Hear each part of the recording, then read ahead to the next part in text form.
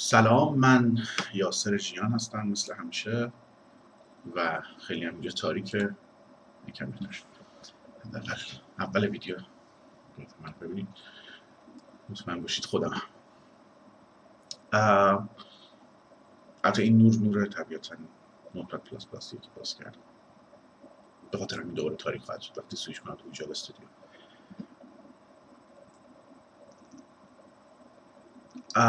توی ویدیو آخر مشکل کامپایل داشتیم و منم اصلا فرصت نکردم که اینوستیگیت کنم مشکل رو. این وسط ویندوز این کامپیوتری که استفاده میکنم دیگه بوت نمیشد و مجبور شدم همه چی رو ریست کنم، دوباره از اول باز کنم، علاوه بر همه درگیری دیگه که دارم. به خاطر همین حتی فرصت نکردم بهش فکر کنم ولی خب نمیخوام ویدیو رو متوقف کنم. من چند روزم گذشته، فکر کنم که یه جوری فعلا پیش بریم ببینیم چی میشه، بعداً یه فکری بسش بکنیم.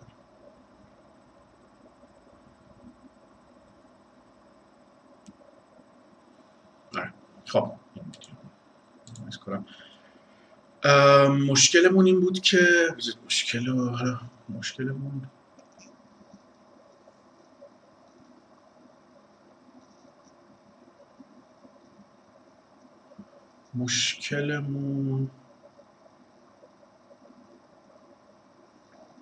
روی این تایپ نود و این ولید نود بود که من نمیتونستم اینا رو از تایپ آوتپوت هم منتقل کنم به این استراکچر ایمپلمنت ایمپلم.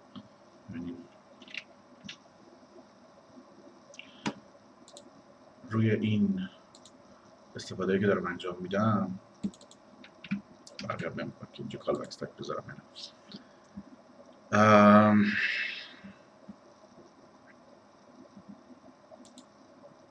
اگه من اینو کنم کال بک تایپ چی میشه؟ باید اضافه میشه.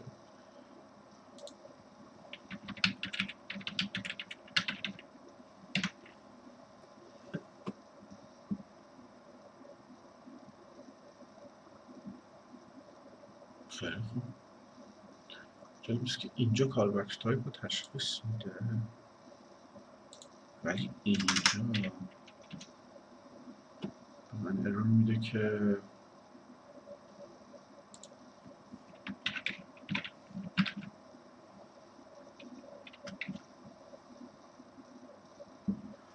must be a class or namespace name.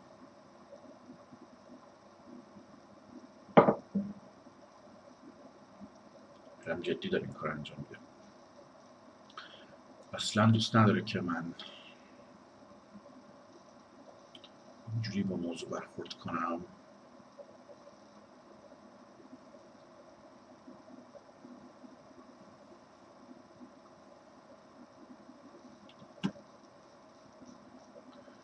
کاری که من اینجا انجام میدم فعلا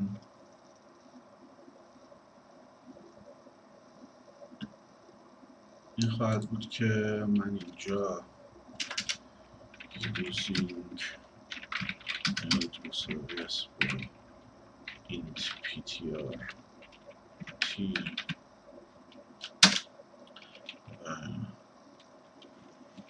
یه ذره داستان میشه واسه ما، ولی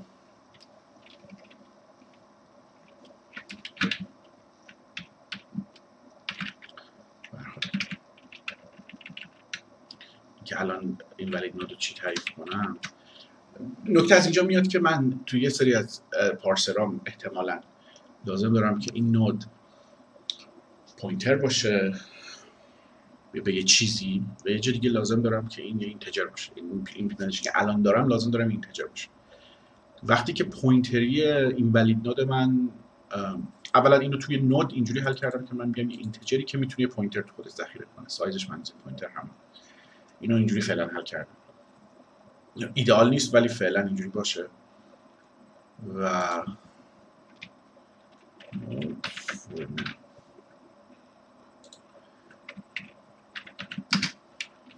این ولید نود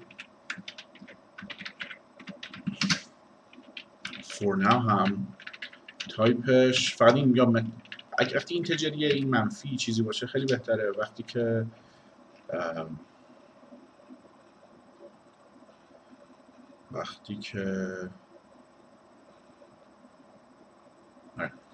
وقتی که پوینتریه نال باشه بهتره. فعلا نمیتونم، فعلا نمیتونم یکی بذارم چی میشه.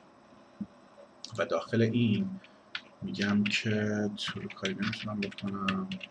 نود و invalid نود من میشه نود for now و invalid نود من میشه مثل هر برنامه نویس قهرمان دیگه ای.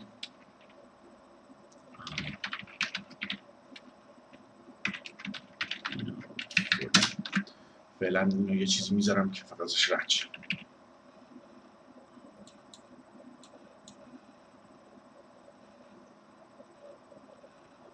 خب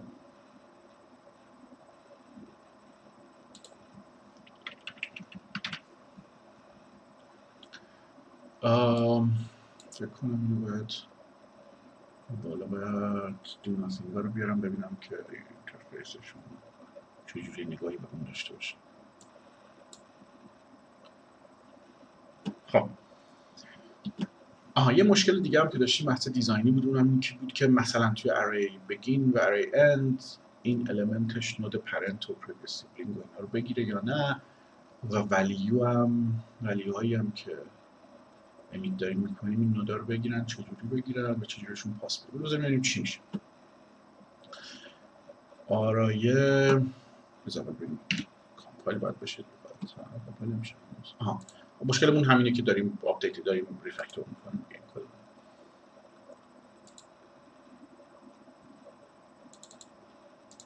خب میگه array begin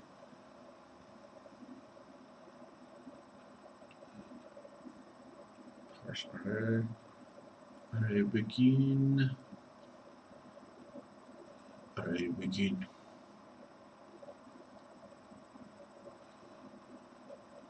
چند تا پارامتر میگیره؟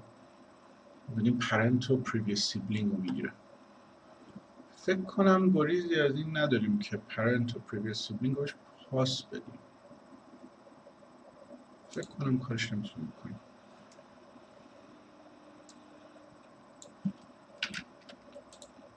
فکر کنم این بدجوری پرفورمنس رو اثر بذاره.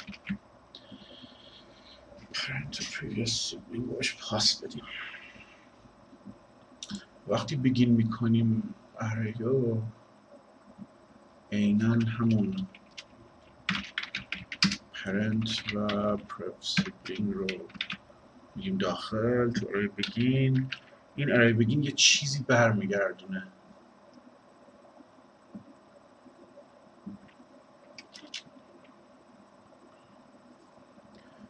و اینو تو کانتینر مساوی است با این.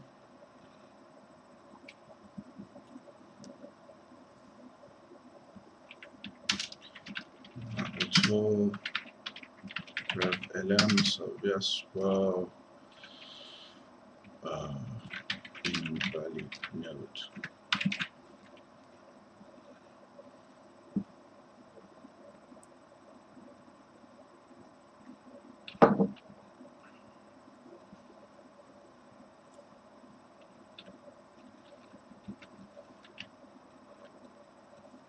خب پرنت و پریویس سیبلینگ و نامبر. پرنتش میشه کانتینر، پریویس سیبلینگ میشه پرف الم و المنت نامبر هم که داریم میشه پاس میدیم. پارس ولیو، من فکر میکنم که به پارس ولیو هم باید دقیقاً همین چیزهای دیگه ای رو که دارم پاس میدم پاس بدم. یعنی این دوتا رو چرا من خوب کانونشنم اینه که کالبکس همیشه اوله. خب پارس ولیو هم باید اینا روش پاس بدم. element end باز پرنت و خود نود رو میخواد. element begin یه چیزی برمیگردونه.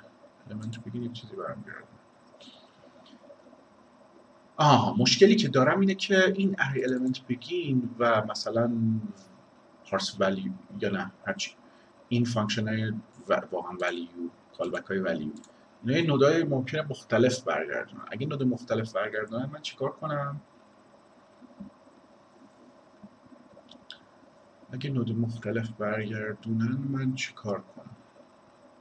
این یه نودی برمیگردونه که اینجا میگم auto lm مساوی است با این و parse value auto node مساوی است با این و اگه اینا مختلف باشن چی؟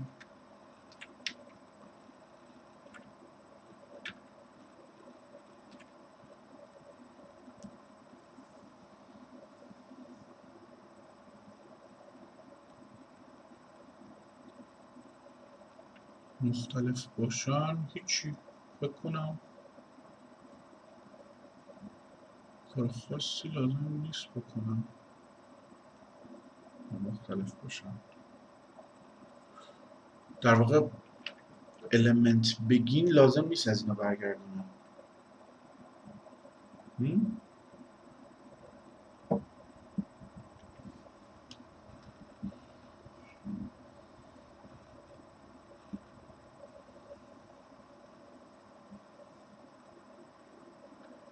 element begin لازم نیست از اینا برگردونه و اگر element begin لازم نیست از اینا برگردونه ممکنه که member end هم لازم نباشه از این چیزا بگیره یا مثلا کاری باشون بکنه.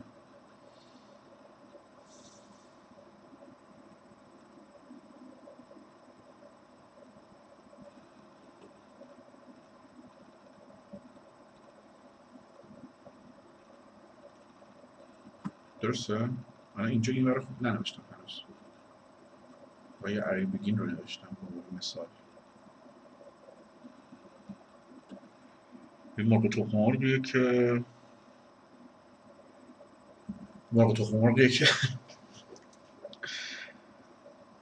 خب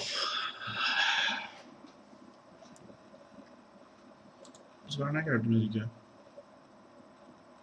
بذار برنگردونه array begin برمیگردونه چون array خودش یه value درسته. array end میشو میخواد خوبه اوکی این مسئله نیست.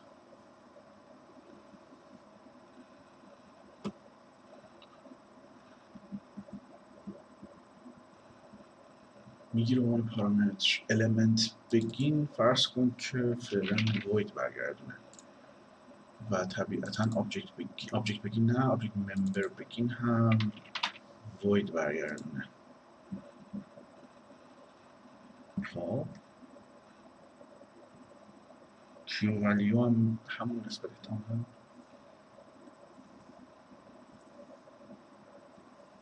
voidن. حالا آبجکت داستانی داره باید یه فکر واسش بکنم ولی یعنی مثلا ولیو و کلیدش رو بهش پاس بدم همچین چیزی.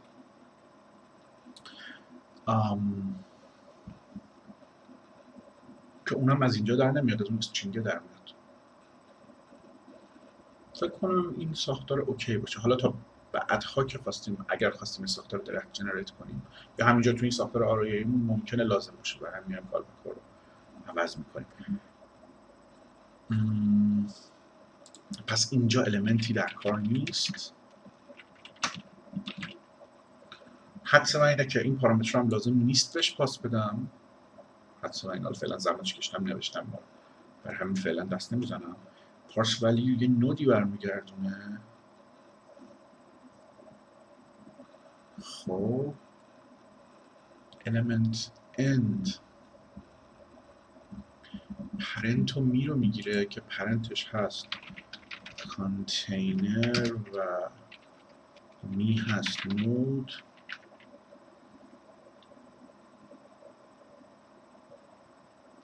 و همون جایی که element number رو پلاس میکنم element number اول تعریف کردم.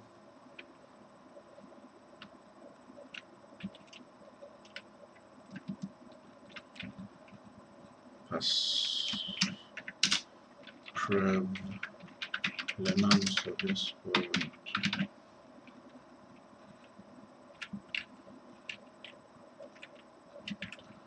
به جای نوت میذارم current element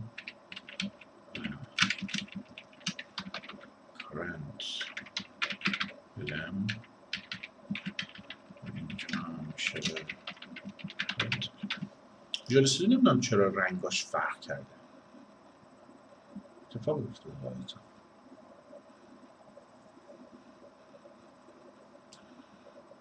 خب این از آره پارس ولیو رو هم پس باید یه از اینو بهش اضافه کنیم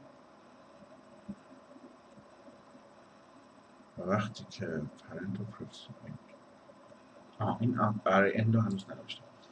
خب element number تعداد اوکی تو end object end element object end parent me و count parent me و count parent که پارامتر داخلش بود، می هم که کانتینره و count هم که همونی که بود. تا اینجا طبیعتا این ور غلطه این رو چسلا تی چیه؟ خب حالا اون برای فکر نکنم فعلا. پارس ولیو باید این پرنتوس پرسیبلینگش رو همه اینا پاس بدهد. پارس آبجکت قطعا میخواد، پارس ارای میخواد، پارس استرینگ میخواد، پارس نامبر هم میخواد، true false و همه اینا میخواهند این را. درسته؟ همشون میخواد. این پارس ولیو فعلا فانکشن پارس دیگه ای هم که نداریم. پارس آبجکتمون رو باید مثل ارایمون بنویسیم تقریبا کم و بیش، یعنی اینکه پرپلم و کانتینر همونجا لازمند.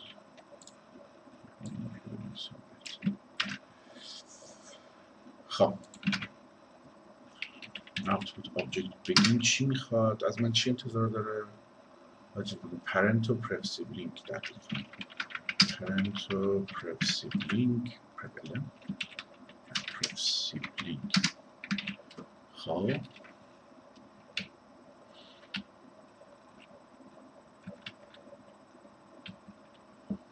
object member begin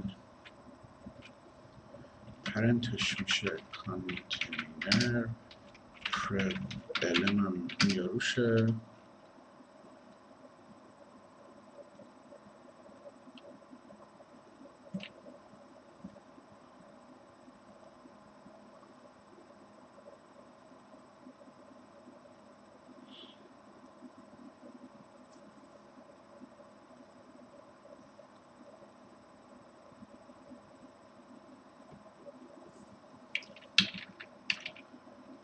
خب object key begin هیچی فعلا پارامتر نداره، فعلا نمیدونیم چیکار باشه.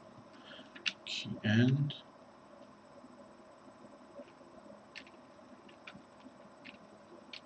این پارس استرینگه ولی لازم داره که بهش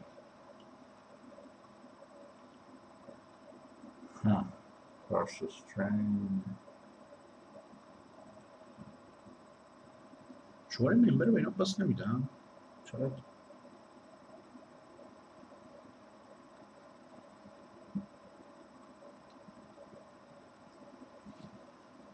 شماره ممبر رو کجاست؟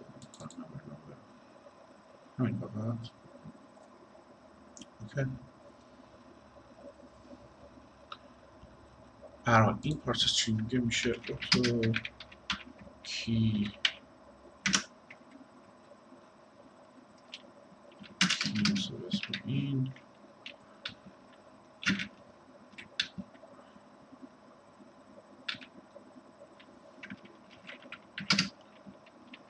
اوتو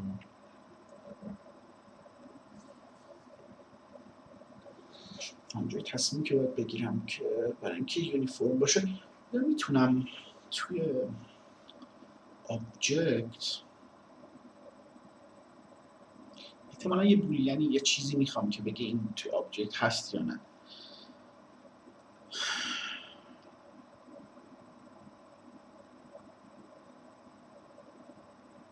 اون خودش میتونه مینتین کنه. وقتی آبجکت ممبر بیگین میکنم خودش میتونه بگه که مثلا من الان تو آبجکت ممبرم مینتین کنه. من پس این کارا نمیکنم. خب کاری که من میکنم چیه؟ اینه که من این پرف المان رو اینجا کی ولیوی که در میون، یعنی به کلید ولیو قبلی رو پاس میدم، به ولیو کلیدش رو پاس میدم به عنوان پرف المنتش. پس پرنتش میشه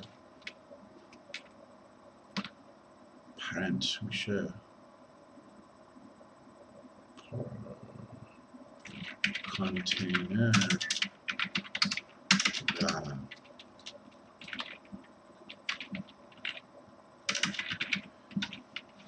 میشه پرف الم. اوکی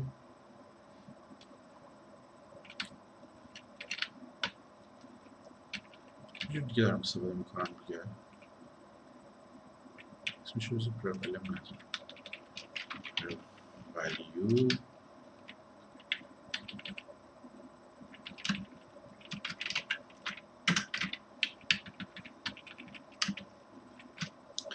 اینم prep value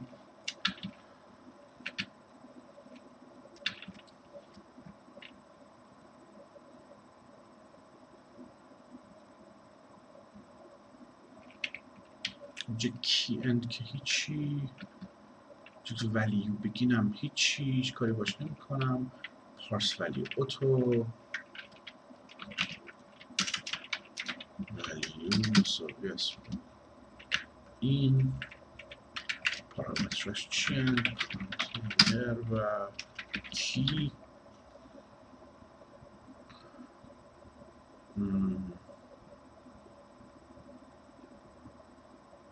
باشه میشه مرتبه. اینجا که ممبر نامبر پلاس پلاس میکنم میگم که پرو ولیو مساوی است با همچین چیز. و توی آبجکت اند باید آبجکت اند parent و میو کانت parent و میو کانت parent و کانتینر رو کانت.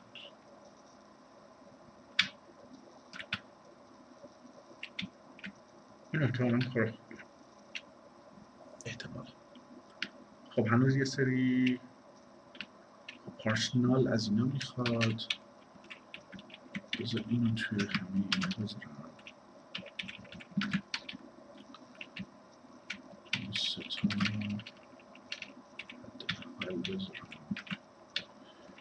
و پارامتراش true کالبکش فکر کنم پرنت و پرسیبلینگ میخواد دیگه.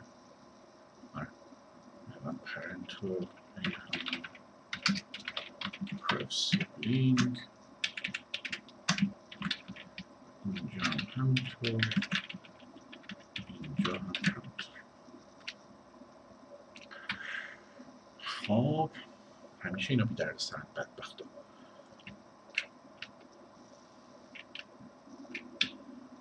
پارس نامبر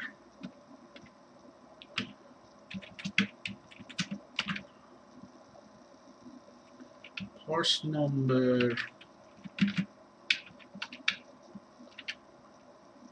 و پارس استرینگ فانکشنایی که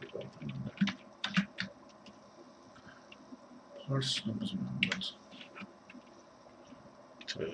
parse value function does not take long argument. اوکی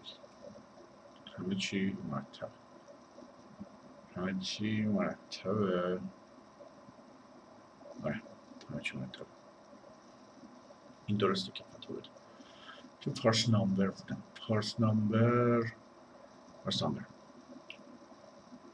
کال بک ها نامبر بگین پرنت و پرسیبلینگ میخواد نامبر اند هم پرنت و میخواد و یه نودی هم برمیگردونه اوکی تو می مساوی است با اینا رو باید یونیفرم کنم می اسم خوبیه پرنت و پرسیبلینگ به اینا که چیزی پاس نمیدم اوکیه چیزی پاس ندم نامبر بگیم نامبر اند نامبر داخل هم نمیتونه پیش بیاد برای همین در عمل اینو لازم نداره کانوینینس فقط اوکی حالا که دو پارامتر داریم پاس میدیم اونا دیگه هم نمیتونستیم پاس بدیم هم کانوینینس داشته باشه پرنت و می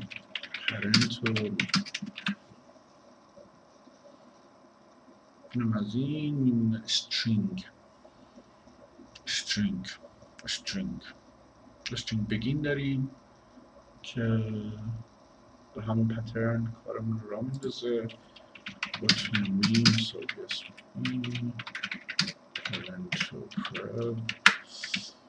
به کاراکترها که پاس نمیدیم و به اندش فقط پاس میدیم اند احتمالاً می کافیه چون پرنت فرض بکنیم که میه میدونه پرنتش کیه دیگه حالا بحث اینه که اصلا هیچ کدوم از اینا که لازم نمیشه ولی پرنت احتمالاً دیگه خیلی اضافی خب فقط میمونه اون آخر که میخوایم راه بندازیم این قطارمون رو به پارس ولیمون چی پاس بدیم باشه پارس لو لول پارس ولیو مشخصه چی باید پاس بدیم دیگه یه پرنت میخواد که این valid node for now هست و یه دونه پرسیبلینگ میخواد که اونم این valid node for فعلا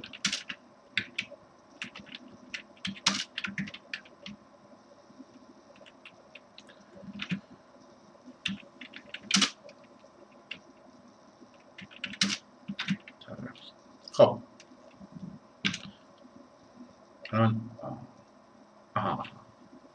اوکی خب حالا که پرتی پرینتر هم این شکلیه container cannot use the initialize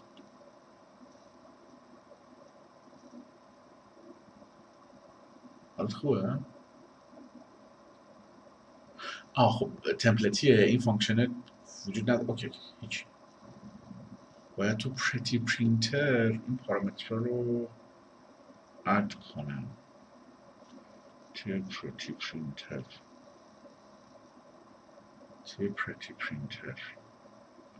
کجاست اینه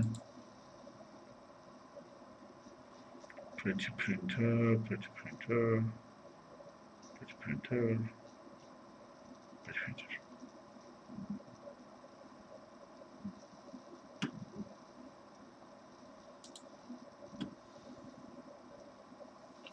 نودم اینجا تعریف کردم نودش این تعدادش فرق داره اینجوری نباید تعریف کنم چجوری تعریف کنم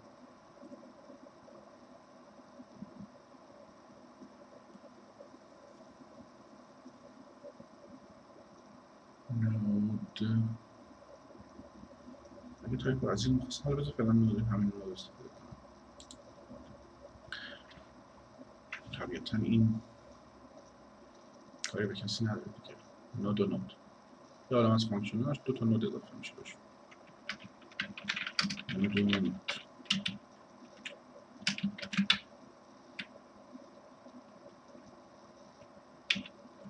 بگین استفاده نمیشه اساسا array begin, array end, element begin, element end.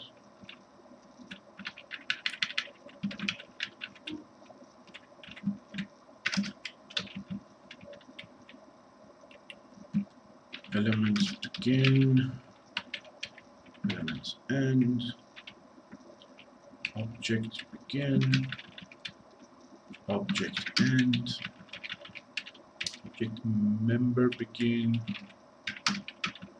object member end. اینجوریه دیگه. اون نامبر هم نمیخواستم، میتونستم از همین که پرف سیبلینگ هم این ولیت هست یا نه بفهمم، ولی خب کرد. object کی بگین، کی اند، اینا رو که هنوز کاری باشون نکردم. چون number begin number end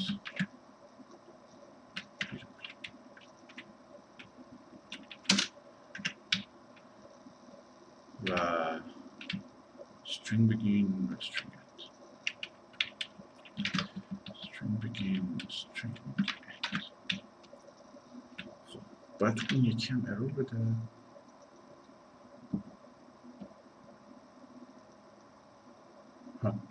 خب اینجا من این نودو چی تعریف کنم؟ معلومه چی تعریف کنم، همین این تو PTRT.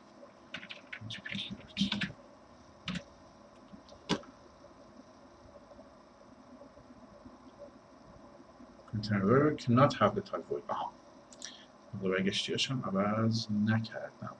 اونایی که نود برمیگردونن که array begin object begin و value هم باشه. خیلی خوب. array begin node. خود اون begin و end هم باید یه نودی برگردونن. begin کل جیسون هم ممکنه یه نودی، یه نود هدی، یه نود فلانی اینجور کارا ممکنه بکنه.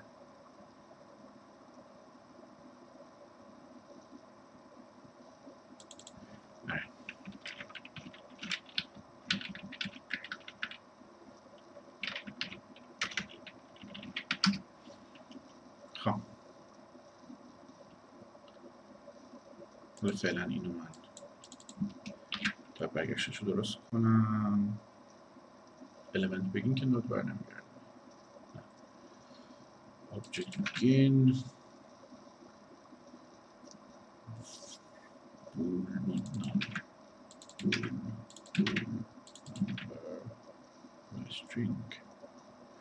string begin. پس اینجا توی این نود برمیگردونه و اینم نود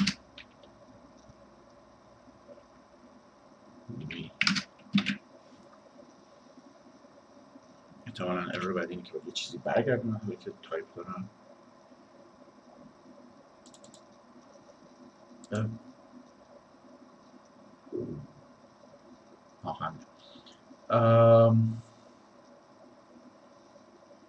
خروجی بگین رو اتو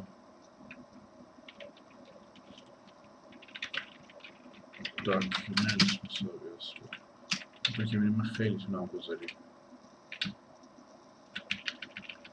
اول پرنت بود یا اول پرنت بود.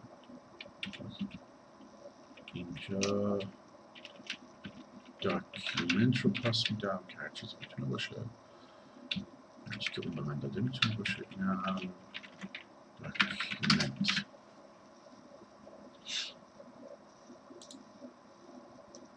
اینو فکر کنم فعلا لازم ندارم تا بگیم این رو که از بیرون صدا میزنم، به داخل این کاری ندارم. تو این do nothing فقط تایپ کردم نود، اینجا اضافه کردم.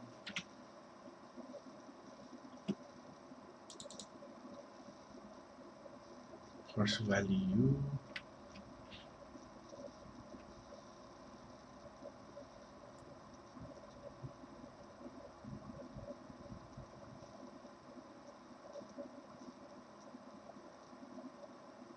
چی شد؟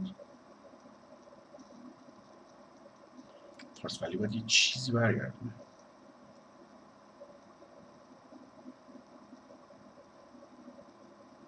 پس اینا همه باید یه چیزی برگردونه.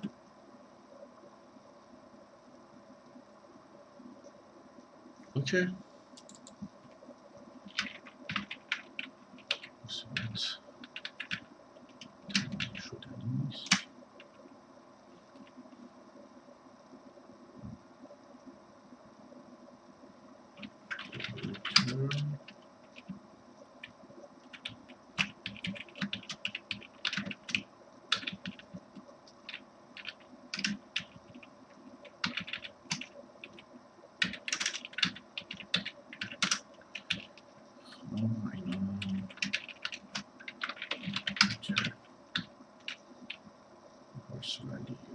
حالا همه اینا باید یه چیزی باید parse array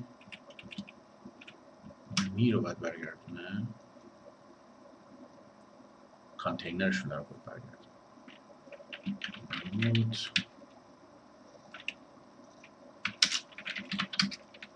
جای دیگه که ریترن نمی‌کنه. این هم حالا که بکشم میکنم من دوست ندارم اصلا این شکلی ریترن مختلف.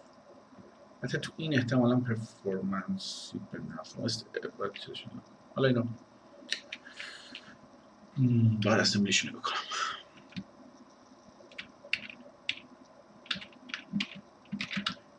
چرا ریترن کانتینر نداشتم؟ ریترن کانتینر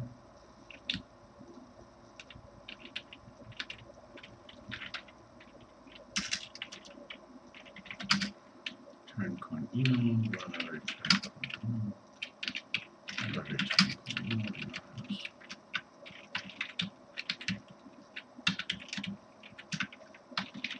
نود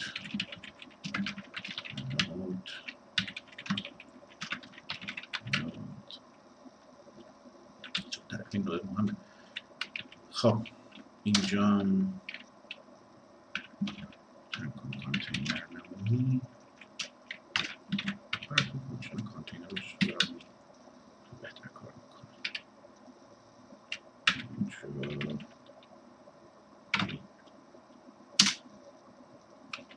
خب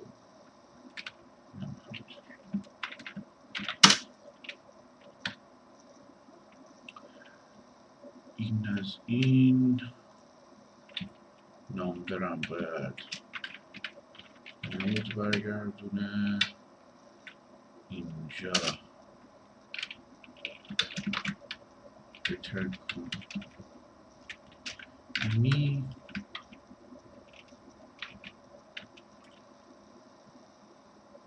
بود اسمش داره. اینم نات. هنوزم باید ارور داشته باشیم.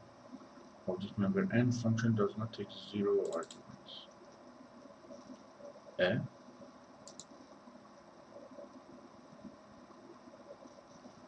Object member n چی میگه؟ array member n چی میگه؟ آها اوکی.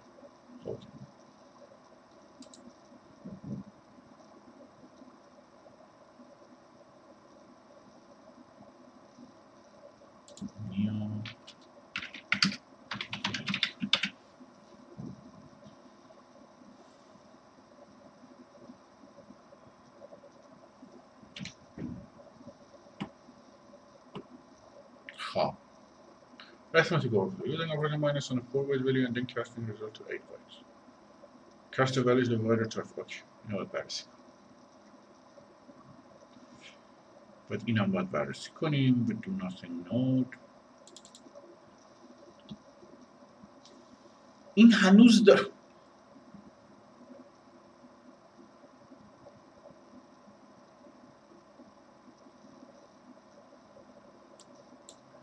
هنوز گیره رو این.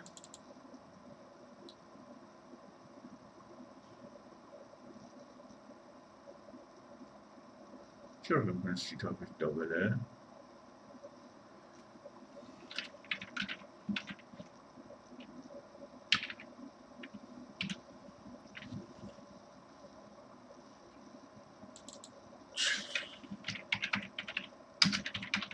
من میگه که باز دابل رو داری نمیدونم فلان داری 60 بیتی داری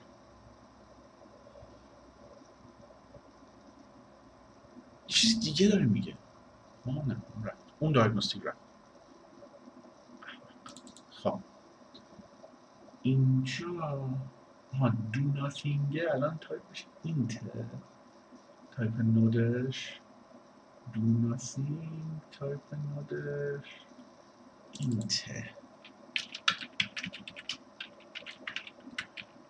بهتره که اینو یادم نیست، اینو بهتره که دو ناتینگ دیگه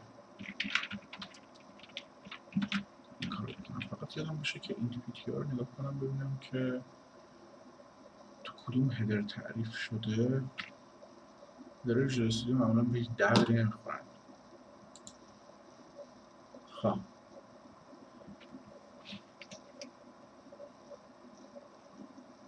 error accessing previous object file corrupted symbol table.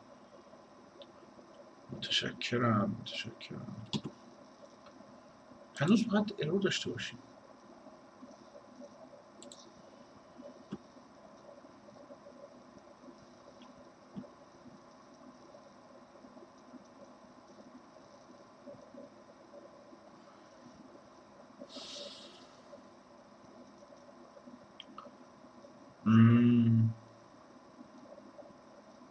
آیا من آدرس رو تو پروژه ابسولوت ست کردم؟ مثلا آدرس ست کردم میشه دیفالت.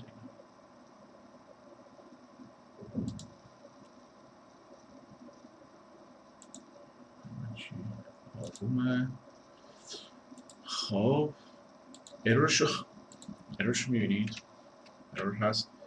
Error accessing previous object file. Didn't have the project personnel yProgram extraction release JSON Parser.iobj. Corrupted symbol table. Code generation failed. Error compile. Very تبدیل شده به لینک. Error compile. error چیه؟ این هم میتونه جالب باشه. ممکنه. خب فارفکس من آپدیت دست بکنم. خب بذار دست هم ببینیم ویدیو کار میکنیم. کلین این اینجا من همه اینا رو پاک میکنم.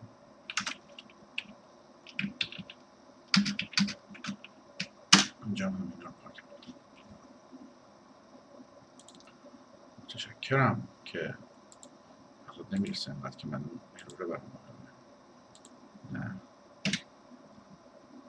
output window اون رد شد.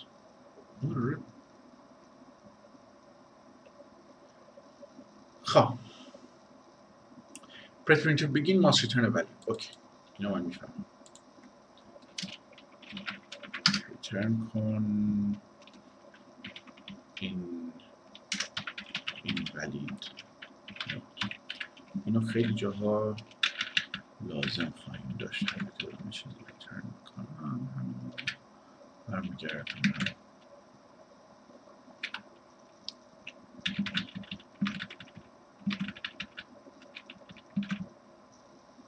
number and okay میکنم یه string هم مونده فقط.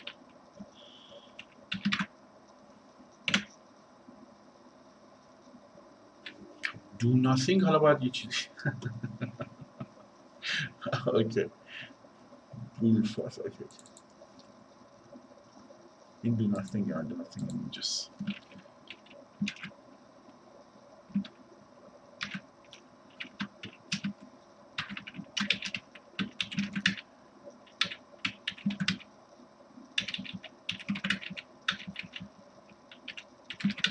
فکر کنم که این کارا رو من نباید لازم داشته باشم.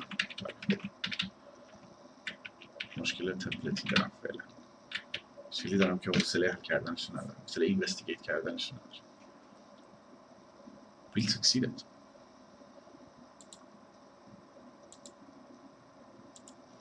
خب آها درود سویچ کردیم واسه رو دیباگ. اینم داره کار میکنه.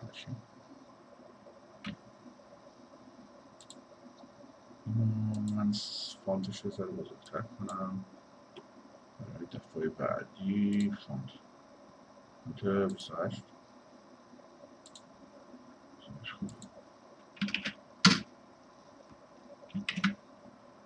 خب لودینگ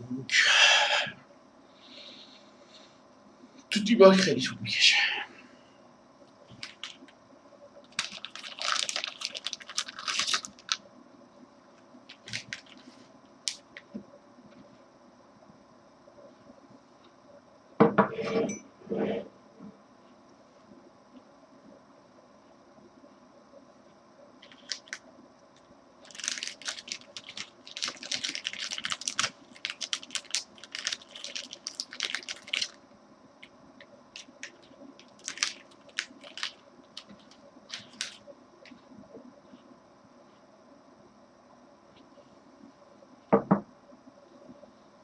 که خیلی خیلی طول میکشه.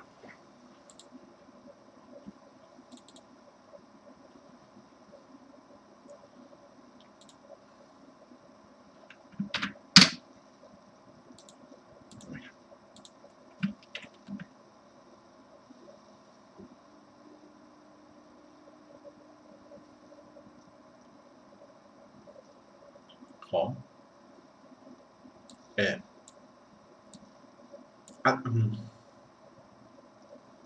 پنالتی پرفورمنس واقعا ندادیم یا دادیم؟ آخرین بار بالای 800 رفت بودیم به خاطر اون اسرته و این حدود 4.1 4.2 بود. بذار چند دیگه روش کنم چی میشه.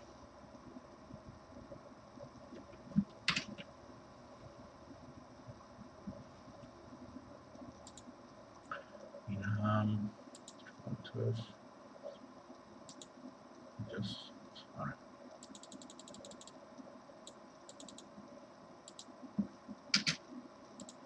شده بخواد چون میشه اینجا باشه.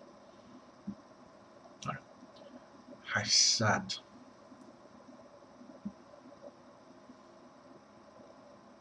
اوکی حالا پرفورمنس رو بالاخره که باید اینوستیگیت کنیم. هنوزم یه باگ پرفورمنسی داریم، یه جایی من قایمش کردم اون زیر میره زیر فرش دادمش، ولی باید برگردیم اون رو اینوستیگیت کنیم. خب ولی هنوز نزدیک نشدیم به اینکه هنوز نزدیک نشدیم به اینکه این مموری دیتا استراکچرمون رو بسازیم.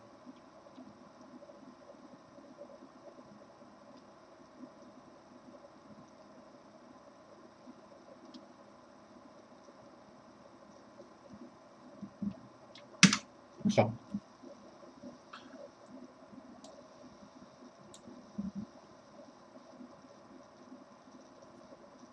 این پرتی پرینترمونه، این هم باید باشه، این یکی رو بیاریم.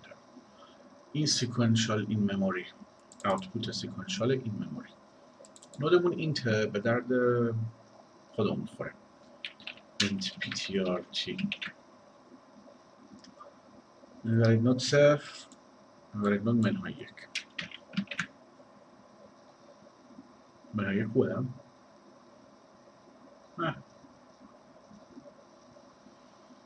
ریست داشتیم و پوش نود داشتیم که اینو یه جایی پوش میکردیم تو.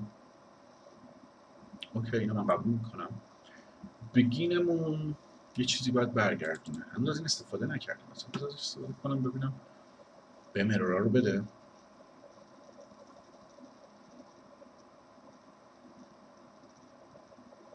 خب یه جایی من باید از این استفاده کنم. رسیدش چیکار میکرد؟ آها با استریم بافر. اوکی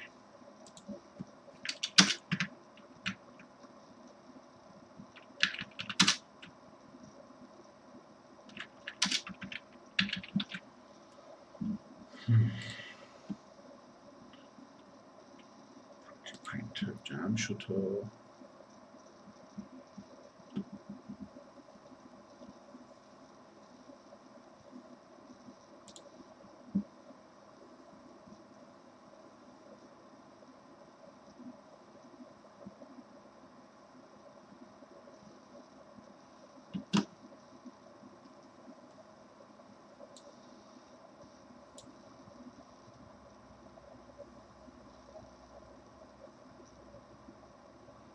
الان ارور اوت آف مموری هم داریم، یعنی باید هندلش کنیم اوت آف مموری رو.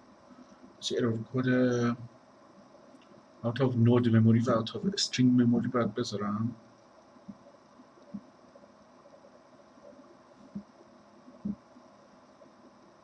ایدئال نیست. ببینید فعلا سیستمی که من دارم بهش فکر میکنم که قطعا سیستم نهاییمون از این پیچیده‌تر باشه، ولی سیستمی که الان دارم بهش فکر میکنم اینه که یه فانکشن خیلی ساده من مینویسم که یه نود مموری و استرینگ مموری به عنوان پارامتر میگیره و از اون برم مقدار نود مموری و استرینگ مموری که مصرف شده رو اون آوتپوت میده و اگه تموم شه نود مموری و استرینگ مموریش اکسپشن یعنی ارور میده.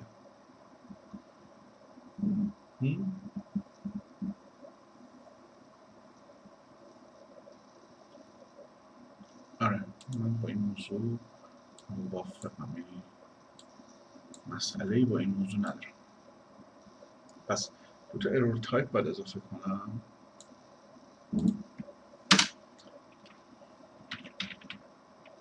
out of memory node out of memory string. این از این. بعد یه فانکشن مثل این validator، فانکشن parse و load، فانکشن load استفاده میکنم.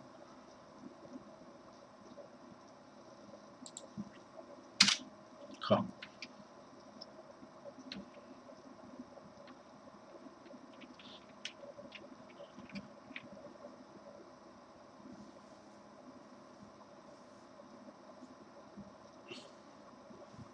اسمی چرا ولیدیشن اروره؟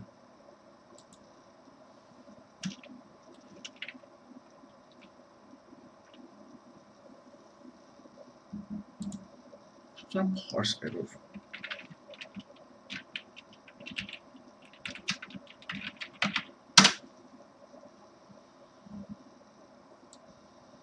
خب inline rule load فعلا اینجوری باشه. فعلا اینجوری باشه. یه رو سیکونشال این مموری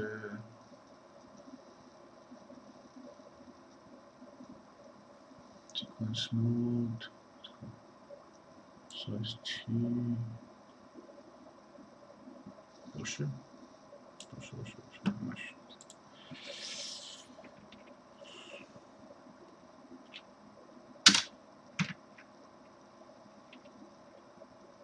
باز همونجا کپی پیست میکنم.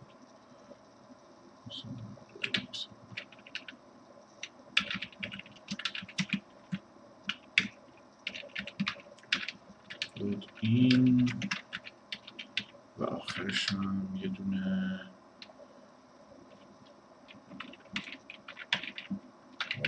error error آپشناله نه؟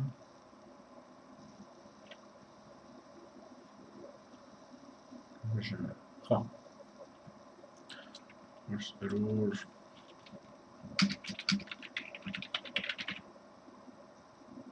یه چیزای دیگه هم داریم دیگه، مثلا size t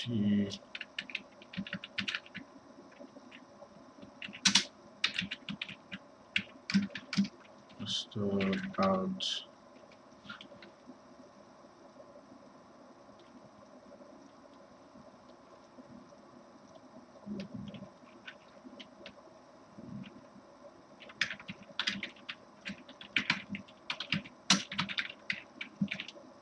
size و چقدر size t star out string buffer size.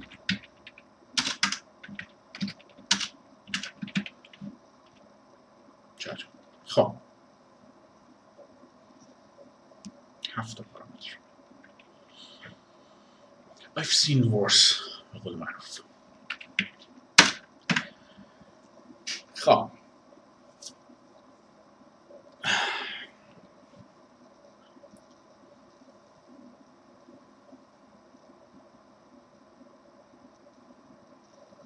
باید مثل این عمل کنم دیگه تقریبا.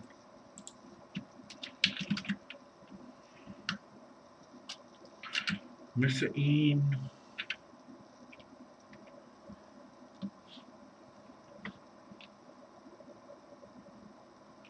خود جیسون هم باید خود جیسون هم باید پاس بدم. پس این میشه لود CSTR. وقتی لود CSTR پارامترهای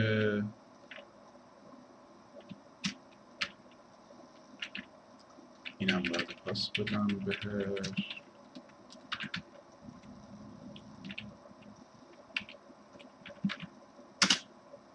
نه تا پارامتر. still seen worse. خب JSON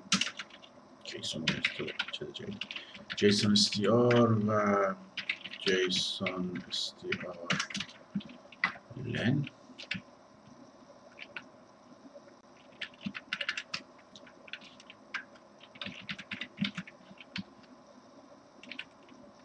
اینجا میگم که JSON STR و JSON STR size. این اینپوت هم آوتپوت هم do nothing نیست. آوتپوت هم sec memory. خب میبینید این اینپوت و آوتپوت و ارور هم هر ستاش استفاده دارم میکنم به چیز طبیعی هم هستیم. خب اینو ریست کن، اون یکی هم ریست کن. callbacks dot output dot reset node buffer max size string buffer و string buffer max size. این کار رو باشون بکنیم تر بشن. ارور هم که اینپوت خواد یعنی ریست و اینا نمیخواد.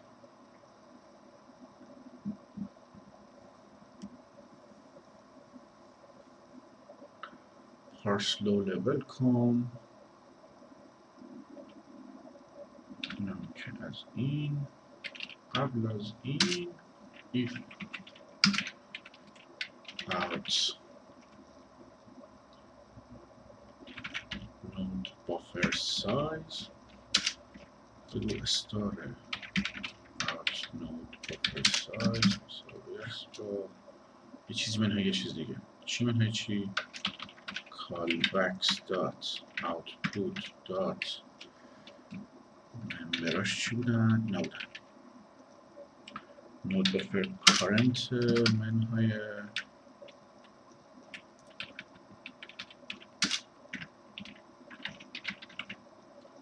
callbacks dot output dot node buffer بگیم.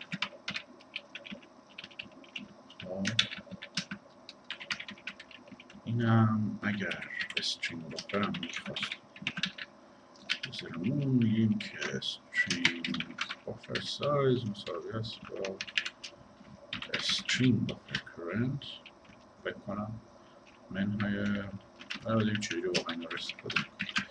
string buffer بگیم. فعلا لود string هم هست و باعث میشه اون نداره کامپایل شن و ارورش الان ببینیم. document variable cannot have the type void. کجا این هم رو صحبت میکنیم؟ یه بگینی داره void برمیگرده. اوکی معلومه دیگه همین یاروه. first function sequential in memory مون داره void برمیگرده. نالن وید. خب اینجا تعریفش کجاست؟ تعریفش اینجاست. اینجا چی؟ تعریفش کجاست؟ اینجاست.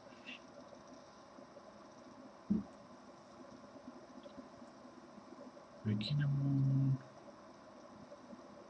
هیچ لازم نیست متخصص داشته باشه.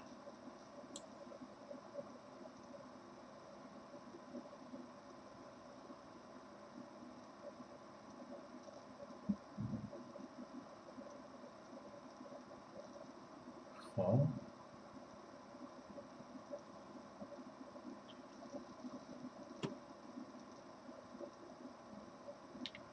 بگینمون لازم نیست مورد خاصی داشته باشه. پس با همون قابلم بزن با همین ایمپلمنتیشن بگین رو سر میکنیم. با همین ایمپلمنتیشن بگین رو سر میکنیم. بقیهش هم که از ارای ان تا آخر این ایمپلمنتیشن رو میذاریم. این سیلی چرا شده رو بکنیم تا آخر این رو میذاریم. به جز این که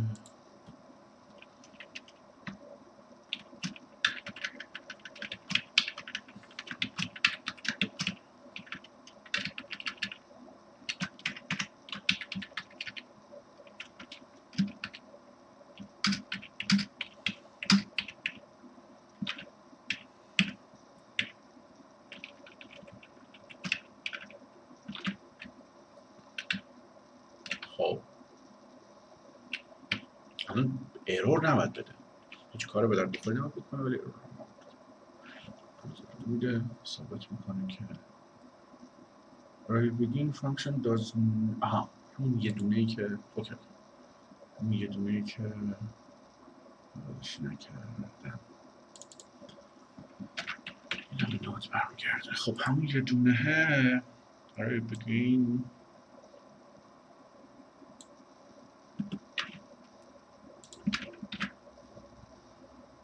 first link سلام درسته البته پیاده سازی شد ولی بیل سکسید اینجایی که ما همه شک داریم پرفورمنس رو امتحان میکنیم. پرفورمنس اون یه مقدار از دست دادیم به خاطر این پارامترهای اضافی که داریم پاس میدیم بالا پایین میکنیم. یه جایی این داره کار منو میگیره. این پارامتر انقدر کم، یعنی اگه واقعا کامپایلر میخواست همه این پارامتر رو پاس بده و بگیره و ببره و بیاره من بیچاره بودم، احتمالاً پرفورمنس هم خیلی بدتر از این میشد. تأکید میکنم که تنها راه فهمیدن این که چرا داره پرفورمنس یه ذره بالا یه ذره پایین اینجوری میره، چقدر چیز شد 20 مگابایت پر سکند تو 800 مگابایت یک 40.2% این 2% 2.5% که کم و زیاد شده به نظر میاد کانسیستنت بشه. نمیدونم اینو باید دید، همه اون پارامتر رو پاس دادن باعث انقدر کم تاثیر تو پرفورمنس فکر نمی‌کنم بشه. نمیدونم اسمبلی رو باید نگاه کرد. اول اسمبلی رو نگاه می‌کنیم ببینیم که دلیل واضحی داره، بعدش باید بریم سراغ پروفایلر خوب، چون وقتی از اسمبلی هم معلوم نمیشه. یعنی رفتار سی پی خب پیچیده است دیگه، ولی برای پروفایلر خوب استفاده کنیم که ببینیم واقعا تو سی پی داره چه اتفاقی میفته. خب چیکار می‌خواستم بکنم؟ مثلا این لامصب رو بنویسم دیگه. نه این دو ناتینگ یکی این ور یه دونه سیکونشال مموریه که این قاعده بنویسم. باشه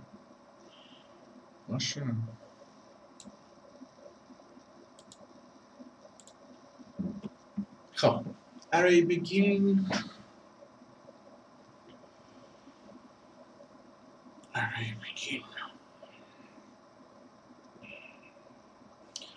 اولا ساختار نودامون رو یه بار دیگه من نگاه کنم. اینه دیگه. حالا که فکرشو میکنم نظرم میدونم رو یه خطی بنویسم، دوست ندارم اینجوری باشه زیاد جا بگیره توی هدرم. کار بدیه باشه. خب این بیس او نیکس سیبلینگ آفست هم طبیعی پریف سیبلینگ نیست، لیست یه پیوندی رو به جلو. خیلی خوب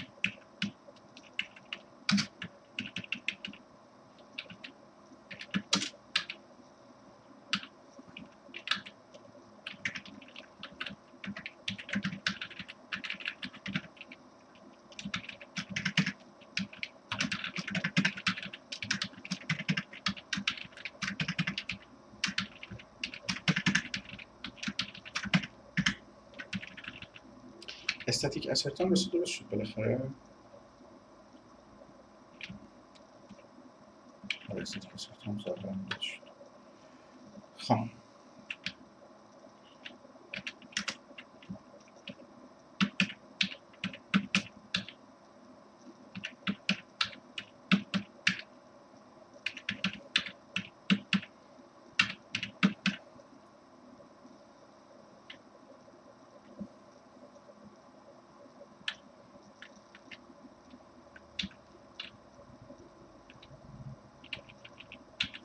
وقتی دارم اینجوری کامپرس میکنم خیلی زمان که احمقانه است، اینا هیچ وقت بگیم کامپرس این کاری که من دارم میکنم و نکنید شما. کامپرس کردن نیست این کار.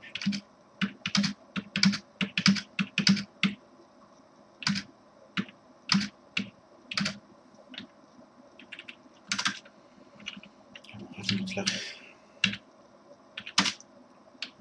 وقتی دارم این کار میکنم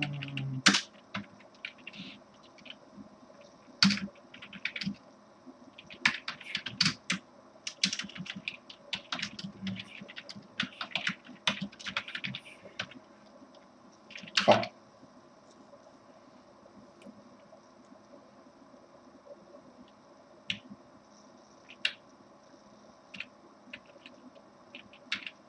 این به خاطر اینکه که بینام میخواستیم باشه، یعنی یه اسم دیگه نه بیسی چیزی نداشته باشه و نمیتونستیم این کار رو جور دیگه انجام بدیم. اوکی. استراک بینامه رو در واقع از بیس ارث میبردن. این کار بکنم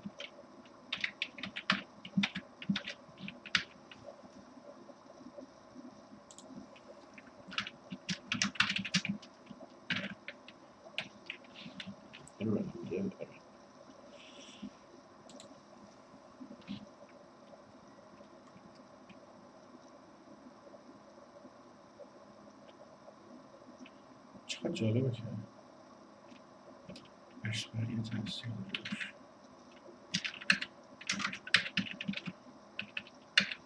داشت.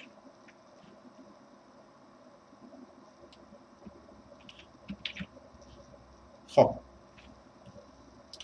همشه تو ویدیو مرتبه. آره فعلا که مرتبه 1 ساعت 8 دقیقه ضبط کردیم.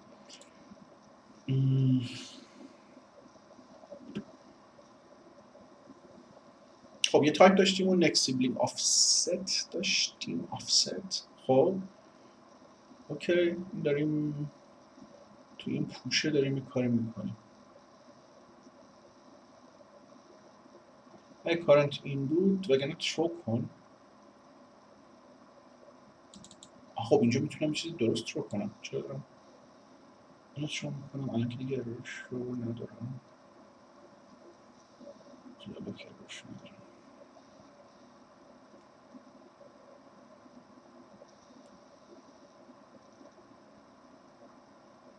اکسپشن کجاست؟ اکسپشن رو بیارم این بیرون. حداقل دیتیلز اکسپشن رو بیارم بالا چون الان لازمش دارم. دیتیلز اون هست اصلا. دیتیلز اکسپشن اینجا هست. اون هست اکسپشن شو دیتیلز ایمپل بک دارم. اکسپشن تو اینه. چرا اکسپشن این توه؟ چه ربطی به اکسپشن کو؟ اکسپشن چه ربطی به کال بک تایپ هم داره؟ هیچ. چرا این توه؟ اینجاست.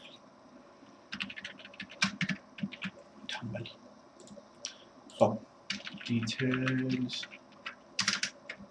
exception چی میگیره؟ ارور کد میگیره که هست ارور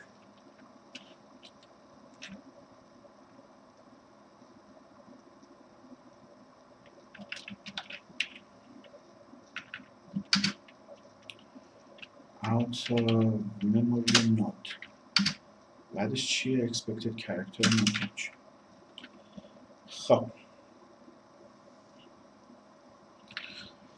چیکارش میکردیم؟ اگه یه کارنتمون کمتر از اندمون بود کارنتو پلاس پلاس میکردیم و این میشد پوینتر این نودی که میخوایم چیکار کنیم تایپ و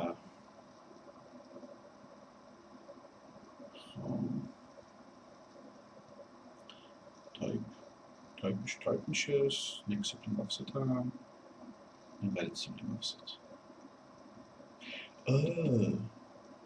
اوکی اینجا نود بر نود در واقع نوده من میدونم چیه دیگه نود نیست یه آفستیه نود آفست یه همچین چیزاییه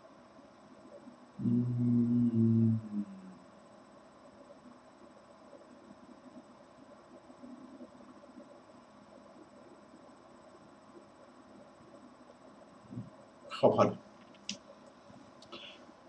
اینجا منطقیه حالا بذار ببینیم که چی کار داریم ارای بگین پرنتشو میگیره پوینتر پرنت نمیخوام اصلا نمیخوام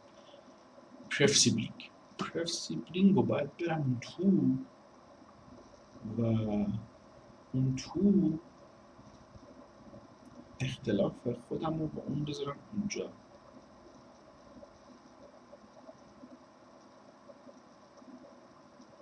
این مود منه ما چی برمیگردونه دوباره دیگه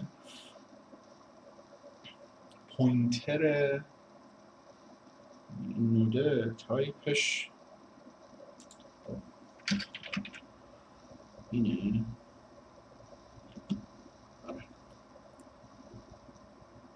چرا خب چی میشه پوینتر اوکی ولی خب از این مثلا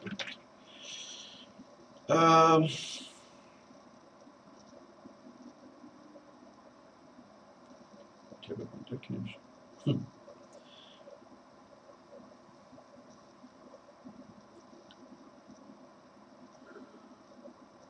اگه پوینتر به اون بخوام باید دکل تایپ استفاده کنم این رولای تایپ اینفرنس سی پلاس پلاس هم خوب پیچیدن چرا مغزم کار نمیکنه گیر کردم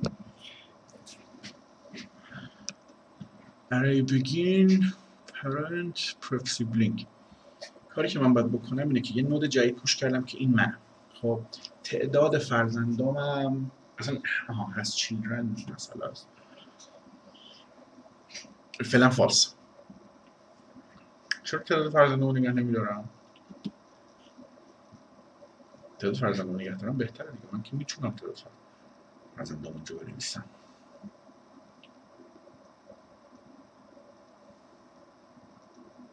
به چی فکر کردم که اینو گذاشتم از children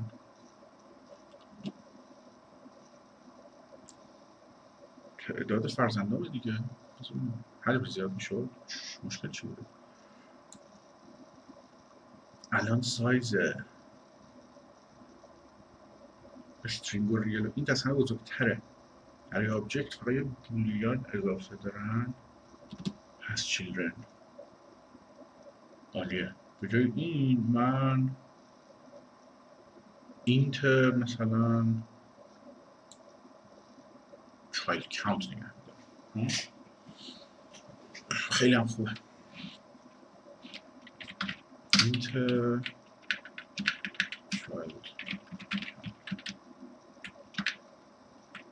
children count child count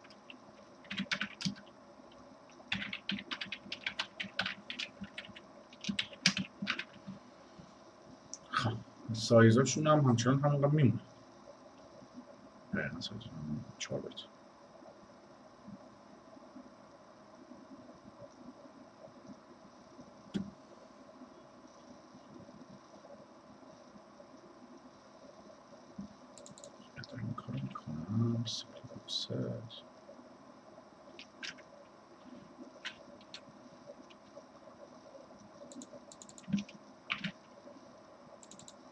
اگه سایزش مشخص بشه این شده بزن. اوکی اوکی اوکی هرچی دیگه نداره. چایلد کاونت داره مساوی است با 0. باید برم تو پرف سیبلینگ، باید برم تو پرنت.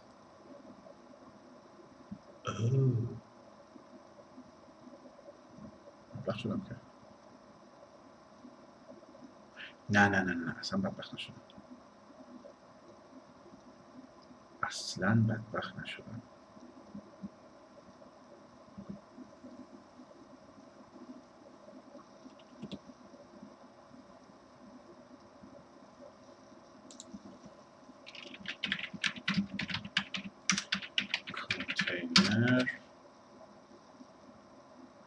کانتینر از بیس ارث میبره و بدون از اینا توش داره. خب و ارای آبجکت از کانتینر ارث میبره. اینا ندارند دیگر و سایزشون همچنان هم حالت باید بمونه. چرا؟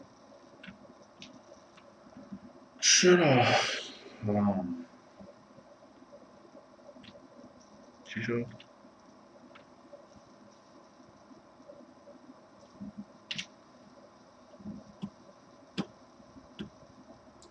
آخر 26 تا ارور. خب exception is not a member of details include. آها این که خب مشخصه.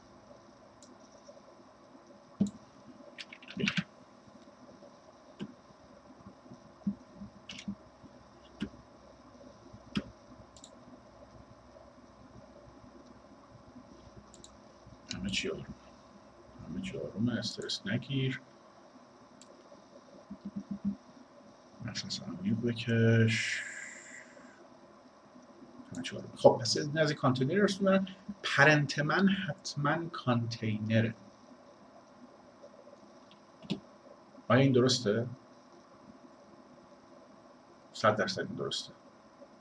پرنت من حتما کانتینره.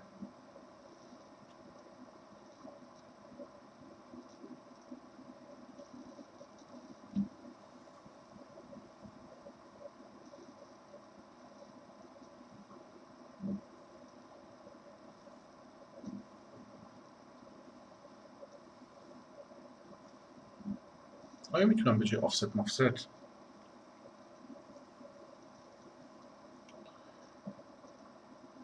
پوینتر رو برگردونم سال و نودم با پوینتر تعریف کنم؟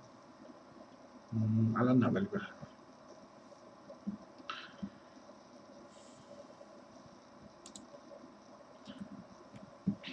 خب تو پرنت هم چیکار بکنم؟ باید اول بگم که if پرنت مخالف بود if invalid node مخالف بود با پرنت.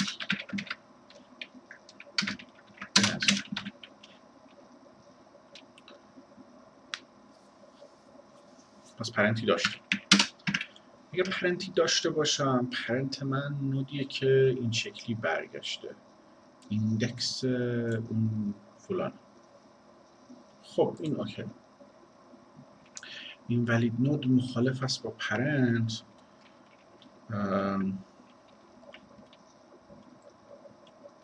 اوتو پرنت مساوی است با پرنت پیتیار.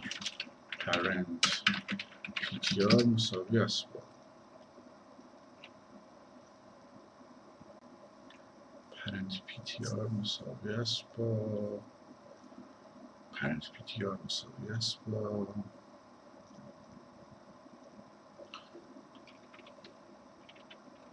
نود بافر بگین پرنت.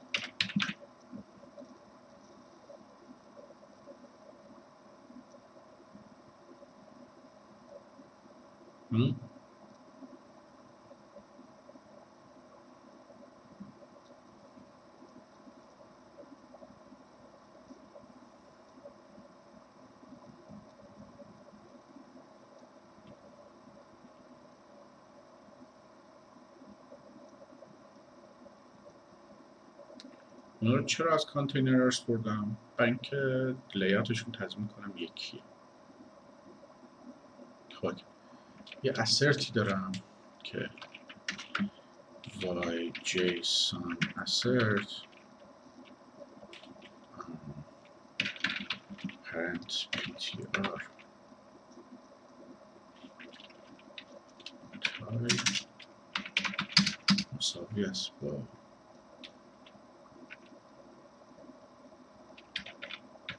signal type array or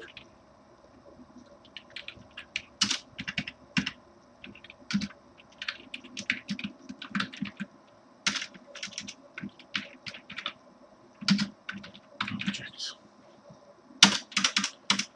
خب یه array object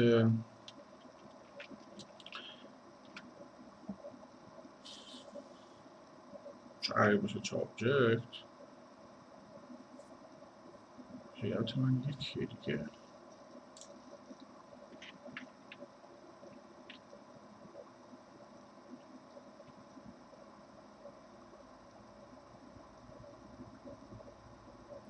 انشالله لیت هم یکی.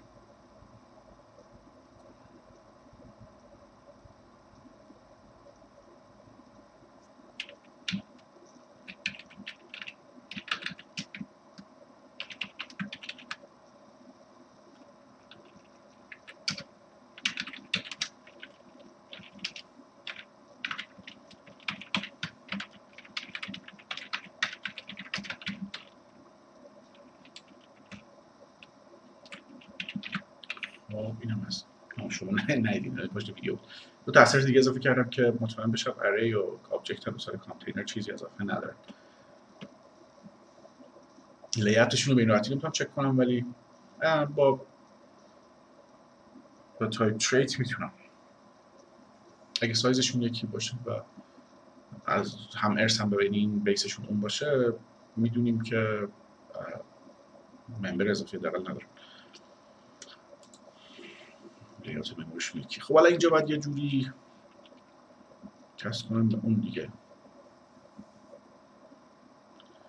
کست کنم به اون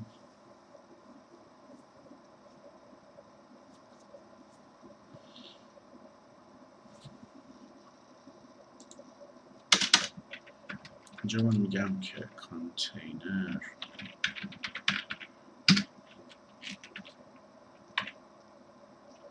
خوبه از اون درست استفاده کنم اصلا خوب نیست ولی خوب استفاده کنم. خب حالا میگم که parent ptr container dot چی بود اسمش؟ child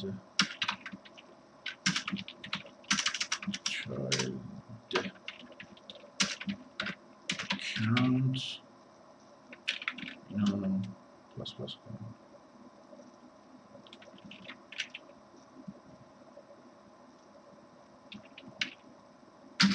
بزن درست بید.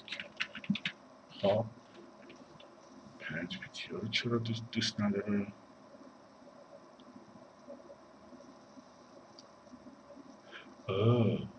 نه کپی کردم.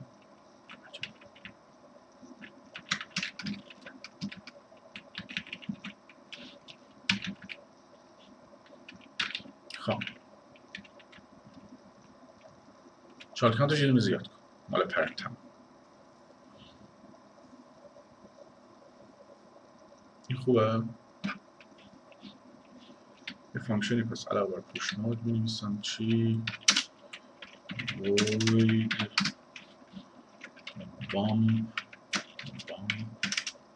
bump parent child count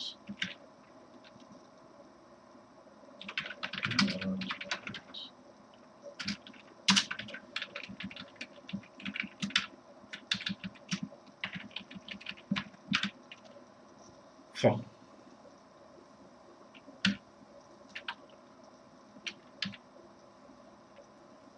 بامپ اینکریمنت نزدم function increment و اینجا اول این میگم که حالا اول این کار بکنم لود استار پوش نوت اکسپشن شما میکنه دیگه link parent child counter parent بعد برم prev sibling رو وصل کنم به خودم این کار رو دیگه بعدش این کار چیه؟ باید برم prev sibling رو وصلش کنم به خودم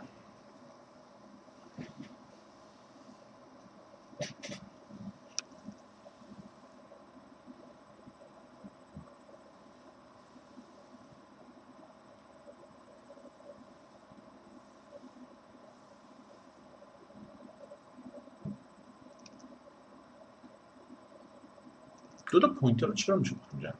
فکر کنم میشه. خب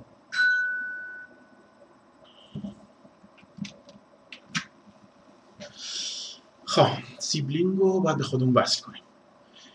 ایف تکراری بذارم. حالا ما نیست. سیبلینگ رو برای اینکه به خودم وصل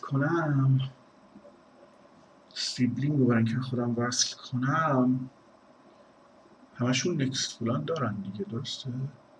همشون نکست سیبلینگ آفست دارن. نکست سیبلینگ آفست همشون دارن.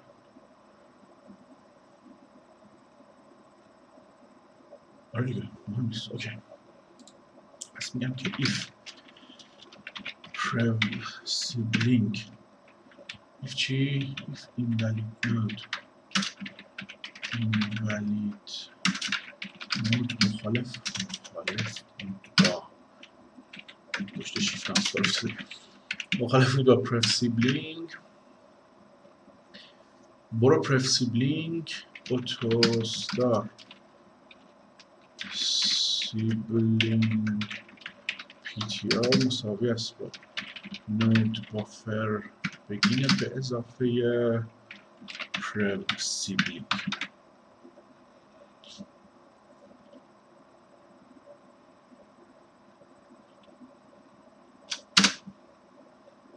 حالا که فکرشو میکنم اون نود کلا void star میتونست تایپش باشه، نه؟ بجای اینکه ایندکس باشه. حالا کانسیدرش میکنم یه موقعی. خب سیبلینگ PTR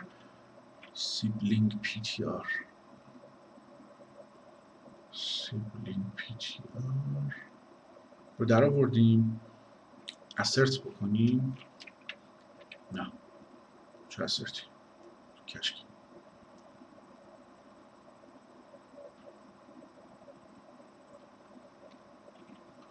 فرض اینه که ولیده دیگه چون از خودمون پس گرفتیم اینا.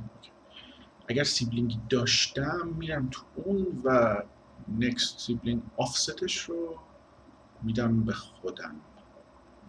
من نود استار چیزم. اوکی. پس میگم که سیبلینگ PTR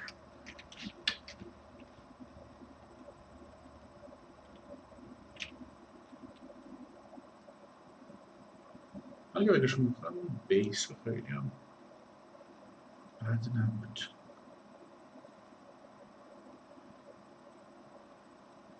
اونجا اگر رو میذاشتم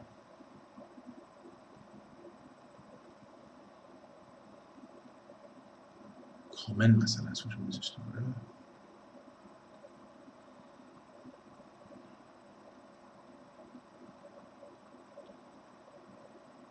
حالا بزنم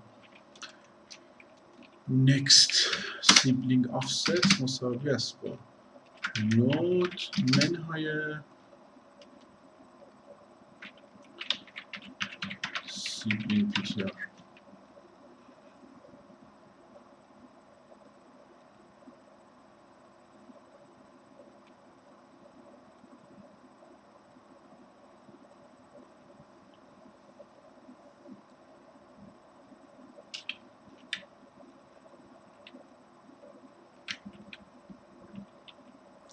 parents child count بشه.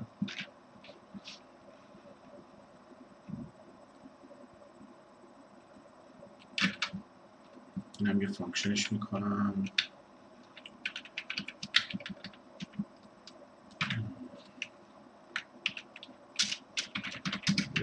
link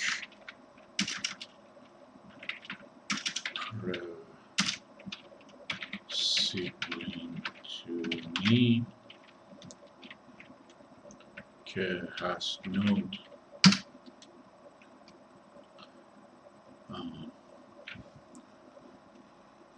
چی؟ نود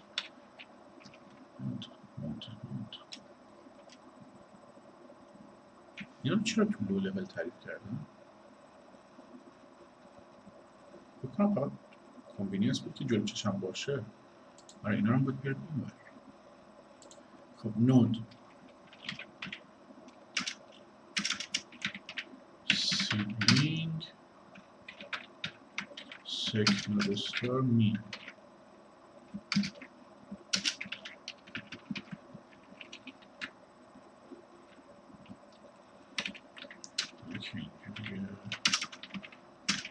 سیبلینگ اینم می.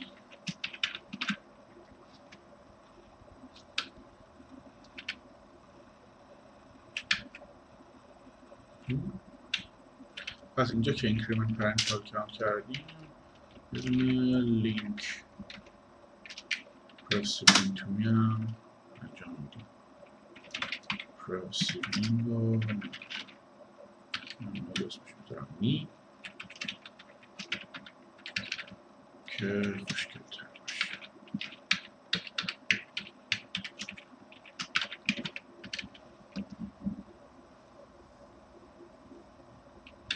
و چی ریترن میکنم؟ ریترن میکنم می. اینم بذارم بد نیست. این فکر کنم کاری که برای array باید انجام بدیم، برای تقریبا همشونه، فقط این تیکه وسط پر تایپ دیگه. برای بقیه‌اش خب برای استرینگ مثلا نامبر خوب پیچیده‌تر موضوع، ولی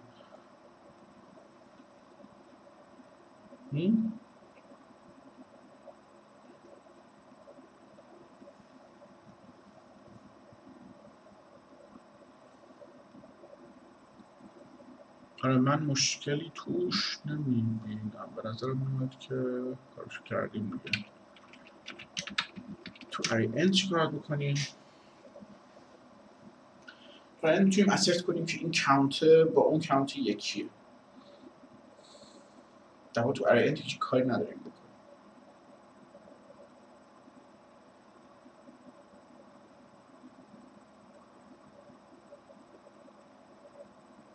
حالا که فکرشو میکنم میتونستیم اینکریمنت پرنشال کانت رو انجام ندیم و آخرش فقط کانت رو ست کنیم. پرنت حتی اون صفر رو اینا رو انجام ندیم. فرق بین اینه که اند کالبک خوبیه. array end اصلا کالبک خوبیه. بذار انجام بدیم ببینیم چی میشه. من اینو حتی انجام نمیدم، اینم انجام نمیدم، ببینم چی میشه. روم زیاد تو این میام این کار رو انجام میدم. یه نودی دارم می، پرنتی دارم که مهم نیست. نود می رو میگم که میگم می نیست، می پی تی آره، می پی تی آر.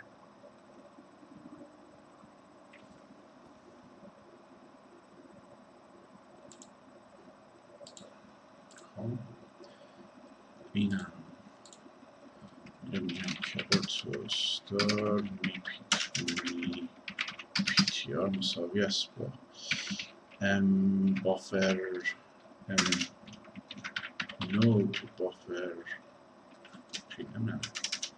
نود بافر بگین به اضافه خب assert هم باید بکنم کمیه by JSON assert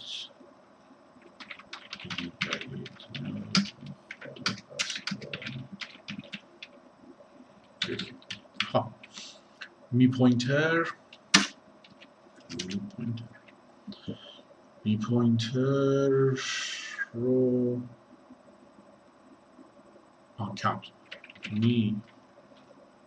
یه اسرت هم بکنم که وای جیسون اسرت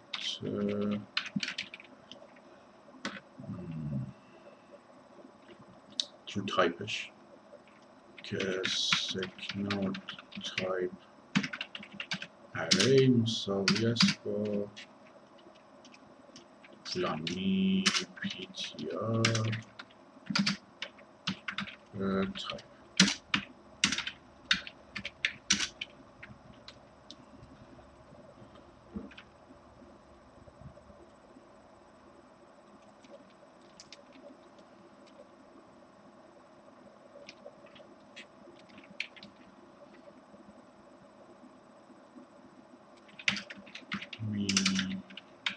PTR ارای تایپ فایل کاونت مساوی است با این اینتر جی 32 میذارم.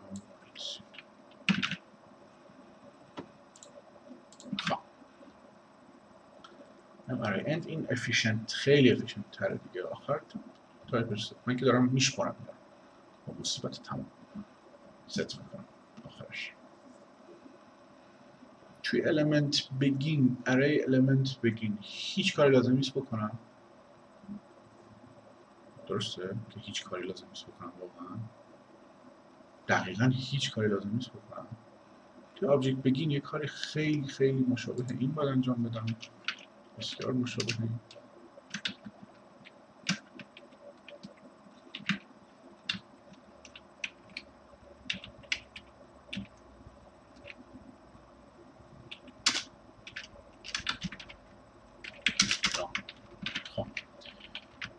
و تایپ فقط توش نوع تایپ آبجکت و این از این و این هم از این که نمیخواد. به سیبلینگ هم وصل کن که این مربوطی به چیزای پیچیده بودن نداره. همه چی اوکیه، اینم اوکیه. آبجکت اند رو مثل ارای اند باش برخورد میکنم. آبجکت اند رو مثل ارای اند باش برخورد میکنم. assert که این ولیدون نیستم. می پوینتر تایپ هم آبجکت کانت مثل کانت قرار بده فقط ارای تایپ مثل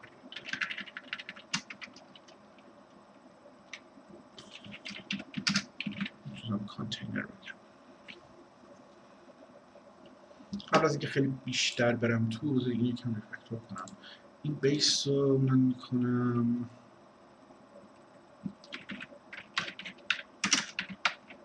کامل و کانتینرم میکنم کانتینر کامل و اینجا اوکی این همه چی اوکیه. اینم نمیخوام به جاش یه چیز ساده میذارم کانتینر کامل کانتینر و کامل. این میتونستم شروع کنم چون اینجا بول تایپ داریم و بول تایپ میاد ارای تایپ هم داریم یه چیز شروع کردم. خب اوکی همه چی اوکی. فقط اینجا حالا ارور باید داشته باشیم تعداد زیاد کامل کانتینر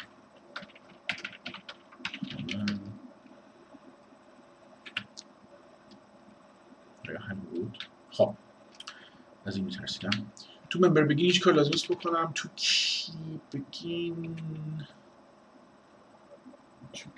بگین کاری لازمه یا لازم نیست بکنم. نه دیگه پارامترش هم ندادم کاری لازم نیست بکنم.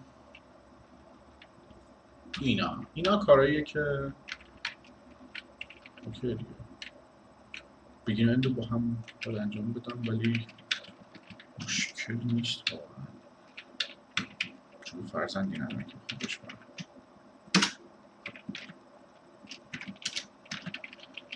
برای همین میگم که یه دونه نود نال توش کن و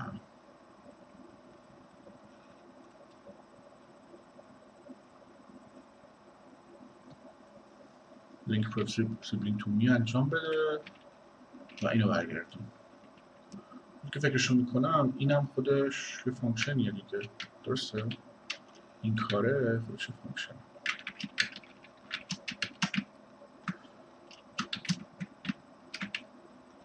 فانکشن اسمش چیه؟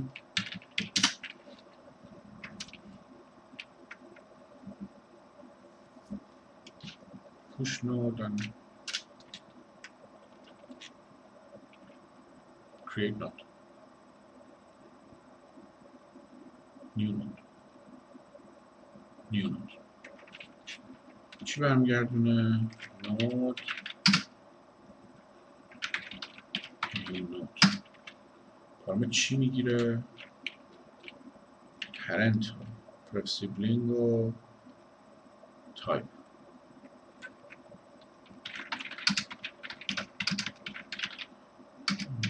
pref sibling و section type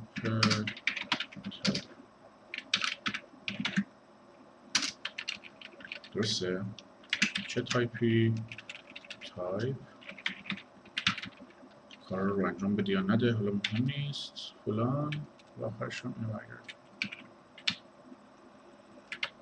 و این کد این میشه چی میشه؟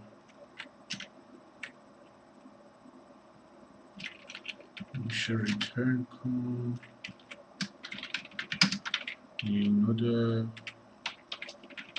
پرنت پرف سیبلینگ رو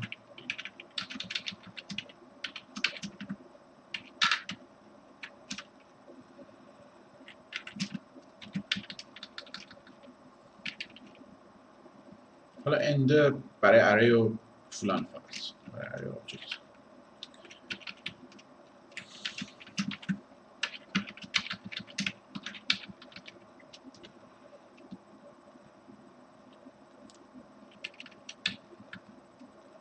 نال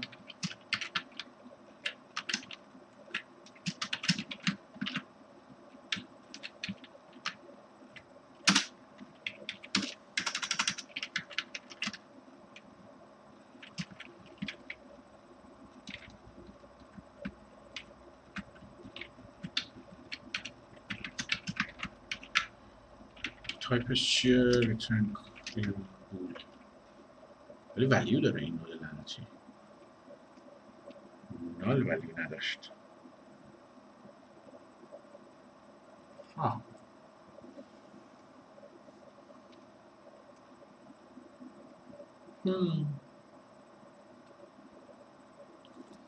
ولیش کجا باید ست کنم؟ رو پوینتر رو ست کنم دیگه.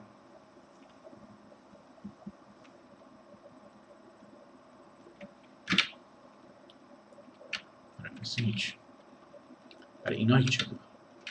برای اینا دیگه خوبه. بذار حالا بذار خراب باشه.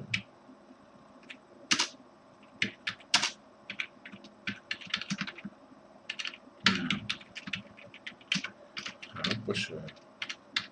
نامبر ببین نامبر توش ولیو نداره، استرینگ هم توش ولیو نداره، این همونا میشه. این هموناست. استرینگ هم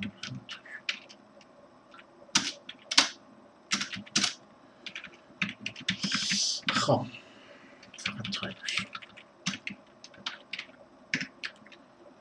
استرینگ کارهای دیگه هم بود بکنیم. استرینگ احتمالاً موضوع سخت‌تر از این حرف است. نامبر یه چیزه، اینتیجر اینا رو من دو تایپ مختلفه اینطوریه، پس این تایپش اینجا حتی نمیدونم. جالبه تایپش نمیدونم. تایپش پس این ولیده دیگه، تایپش فعلا این ولیده. تو اندش تایپش رو میدونم و ست کاری تایپش. خب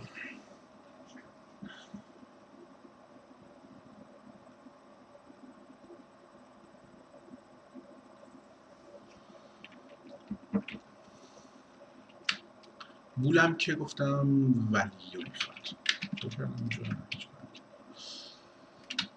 این اون چیزیه که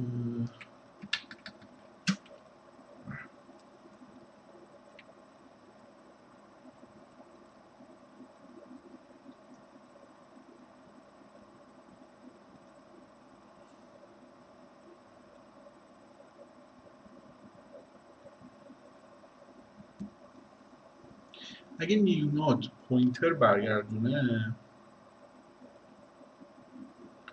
اگر نیو نود پوینتر برگردونه زندگی ما مثل پوش نود باشه.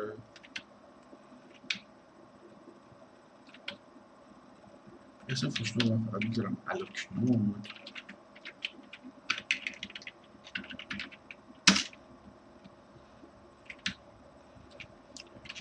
و نیو نود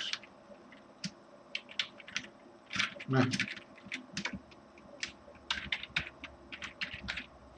سیکنال استار همون می پی تی ها رو برگردون.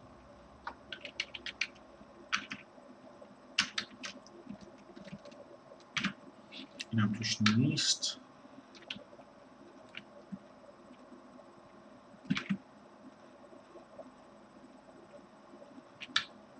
ریتن خب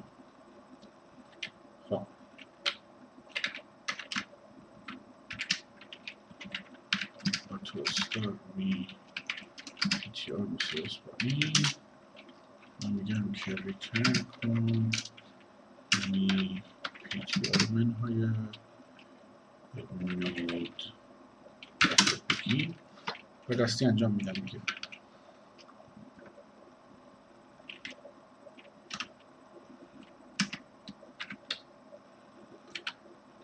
درسته؟ اینجوری بهتره. یه خط اضافه توی این فانکشن هم نیست ولی خیلی زندگی شیرین‌تر میشه.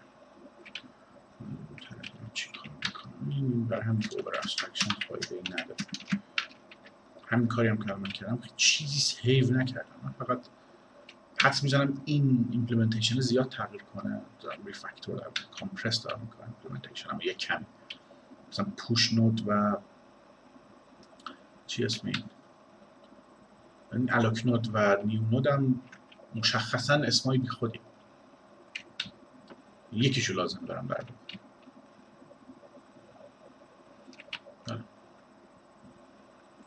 خب ریترن ولیو های اینا رو نوشتم هنوز. ریترن ولیو های اینا چیه؟ ریترن ولیو های اینا نوشتم حتی اینه همه ریترن ولیو هاشون شکلی این روی تایپ نیست object تایپ هرچند کامنته ولی میخوام که داکیومنتیشن بمونه. تو نال هیچی اینجا تایپش هست بود و می پی تی آر بول تایپ دات ولیو مساوی است با true. این فالس پس ولیوش هست فالس. تایپ من بوله. نامبر بگیم نامبر بگیم تایپ این ولیده نامبرمون رو منیج میکنیم.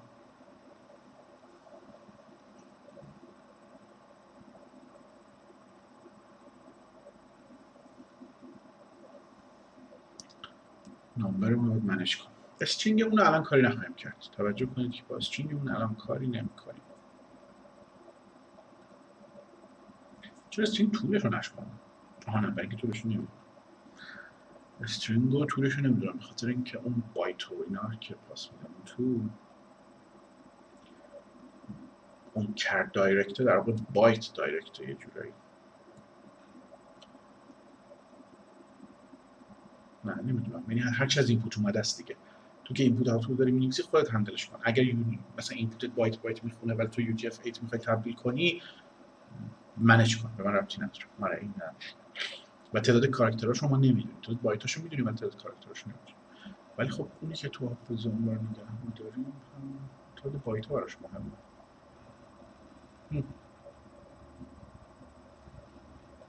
حالا از این طرف حتما تبدیل میخواد.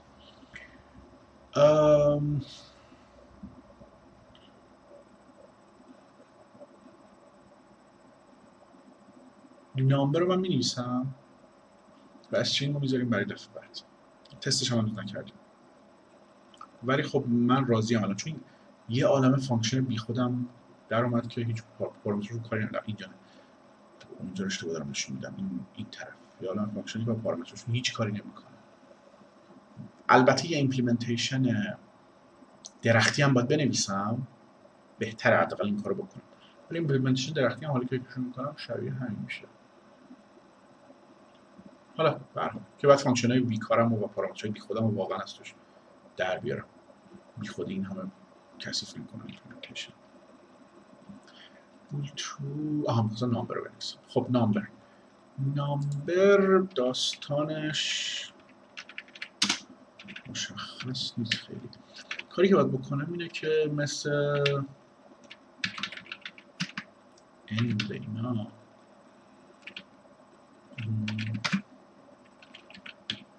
خب این ولی نود نباش، درسته؟ می پوینتر رو بگیر، تایپش حتما اینولید باشه. خب حالا من از روی چیزایی باید تشخیص بدم، بگم که کامن دات تایپ مساوی است با، از روی چی تشخیص بدم؟ اگر فرکشن نداره و اکسپوننت هم نداره، منفی 1 بودن نه وقتی که منهای آره، پس بذار اینجوری بذارم if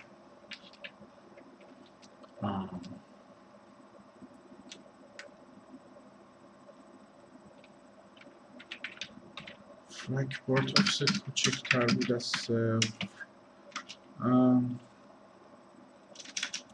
که بزرگتر بود از 0 and x چون نمیتونن 0 باشه، x بزرگتر بود از 0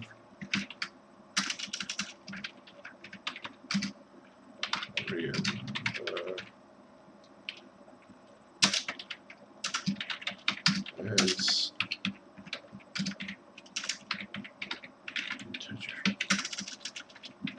خب تایپش چیه؟ تایپش هست سکنود تایپ int. خب و چجوری الان ما کاراکتراش خب جمع نکردم دیگه. کاراکتراش رو که جمع نکردم نه حتی لازم نبود شاید اینجا انجام بدم. sign really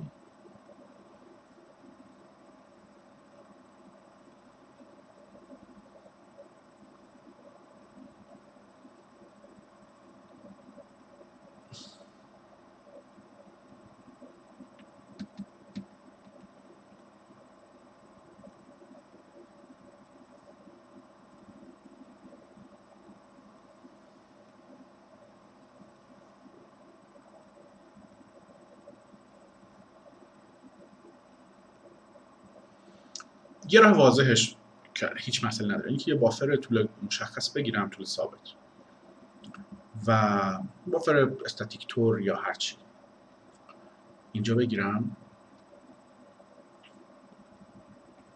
و این عدد رو اون تو جمع کنم و آخرش مثلا تبدیل کنم.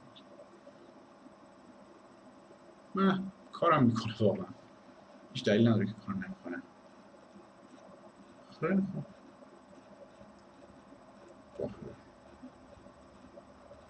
بدون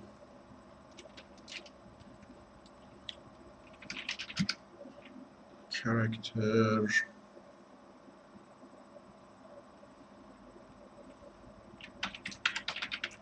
number buffer به طول چقدر؟ به طول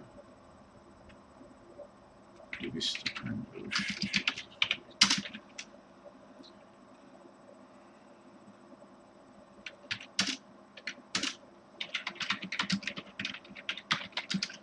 context per int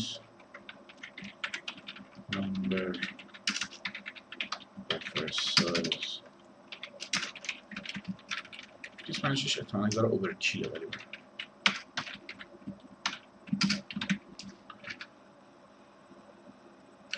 خب حالا اینجا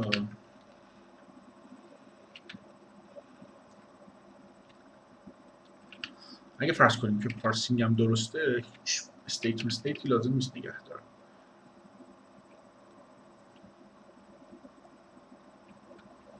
اینجا میگم که می ptr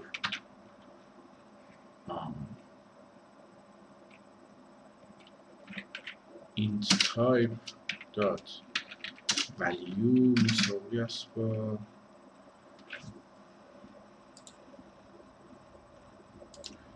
چی بود فانکشنش؟ str s2 i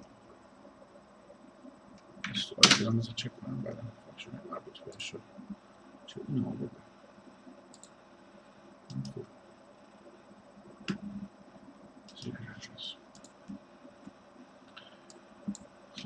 بزرگ کنم شما ببینید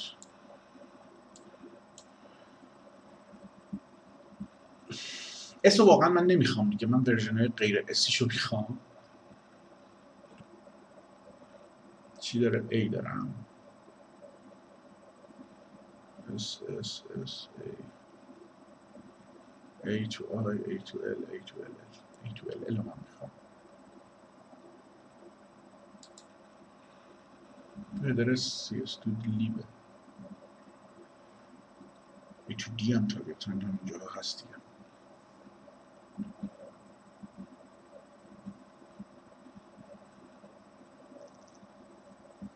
خودم بنویسم هیچ کاری نداره ها، ولی کوتاه‌تر CS to delete CS to delete اوکی. A to L هم که چیزی که من میخوام برمیگردونه. A to D هم داریم، حتما داریم.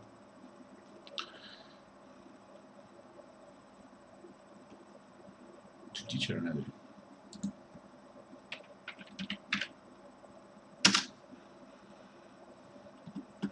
to F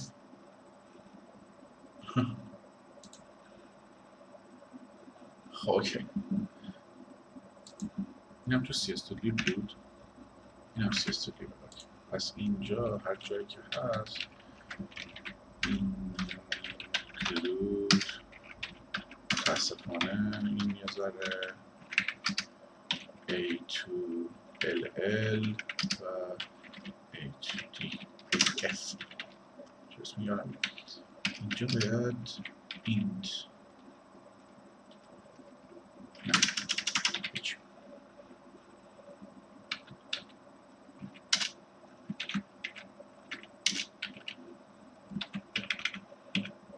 کجا بودم؟ اینجا بودم. error handling هم نمیخواد دیگه چون پارسرمون در تئوری درسته و هرچی که این بخواد هندل کنه چی بخواد یه دونه نال فقط تش باید بزنم. اینجا باید بگم که وای JSON assert تا لن کوچکتر از کجا مساوی است با number buffer size. تو میتونم بیرونم بیارم.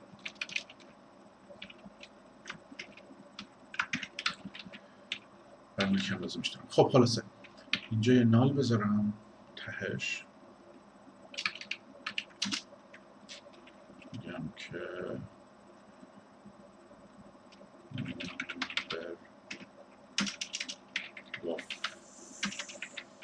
وسط یه عدد دیگه که نمیتونه بیاد دیگه. نه دیگه فقط بردم نداد نیست. اوکی نامبر بافر توتالن مساوی است با نال و اینجا بگو که A to LL نامبر بافر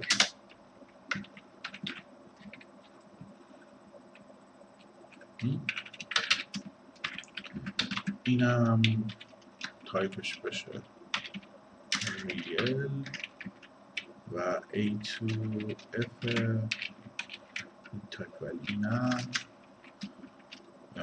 ریل تایپ ولیو نامبرام اینجوری هندل میشه. استرینگ هم گفتم هندل نمیخوام بکنیم. وارنینگ زیاد هم داریم. با جیسون اسرت چیز داره. اوکی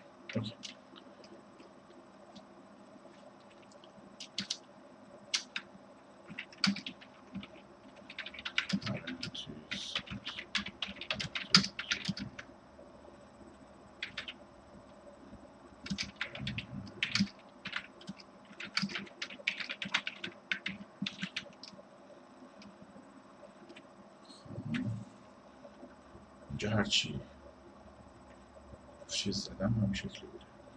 هیچ اسرت کردم همین شکلی بوده. یادم افتاد بزن.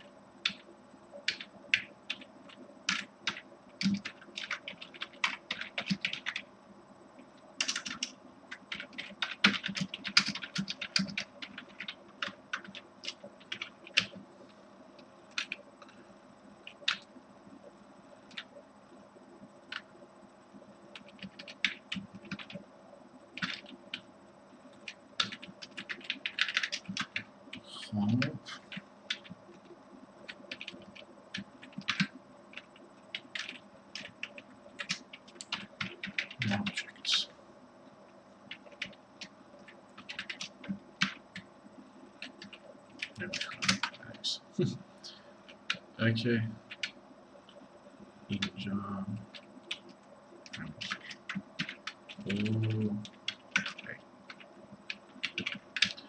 دیگه چی سرچ اینجا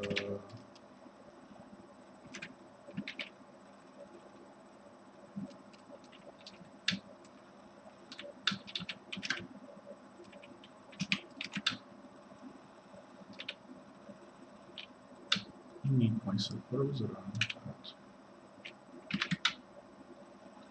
جایی که دارم نید مایسلف خب درخواستم بنویسم اینم تایپ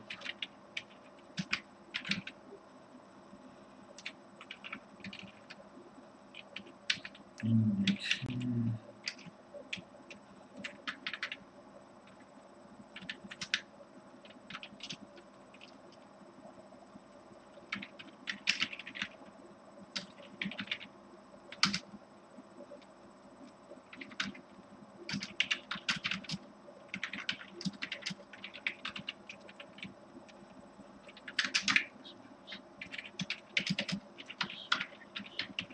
این پیغام های اسرت کمک من نمیکنه که چون وقتی واقعا کمک میکنه که من پیغام بدم، یه چیزی در مورد اون تایپی بنویسم، مثلا تایپش اینه به جای که اون باشه.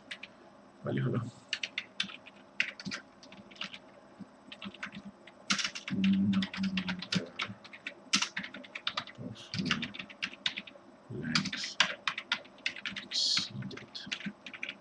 خب برای نامبر یک کار دیگه هنوز مونده دیگه، کار مهم مونده. کاراکتری من جمع نکردم هنوز. کاراکترمو باید چیه؟ next should be offset 4 بایته.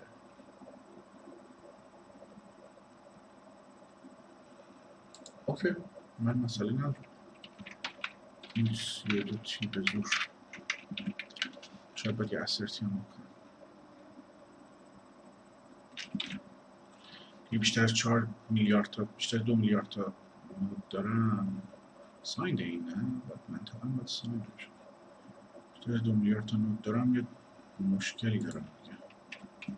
بیشتر 4 میلیارد تا نود دارم، چرا مشکل هستم. خب نامبر، حالا نامبر مشخصه چیکار بکنم که چیه اون چیزی که مشخصه؟ چی کرد بکنم مگه اینت نیست؟ نه چیه؟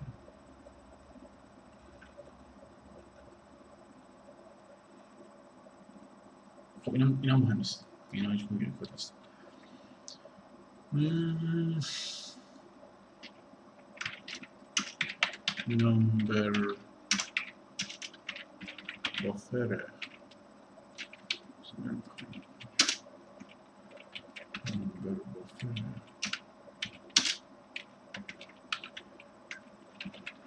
offset مساوی accuracy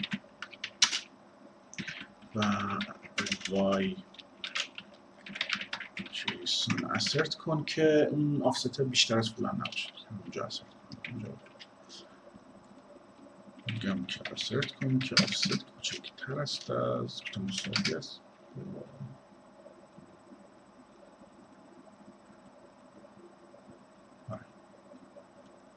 اگه طولم 8 می بود 9 تا کاراکتر گرفته بودم تا 0.23 رو آفست هم اینجا نباید به 8 هم میرسید. آره نه کوچکتر است از نامبر بافر سایز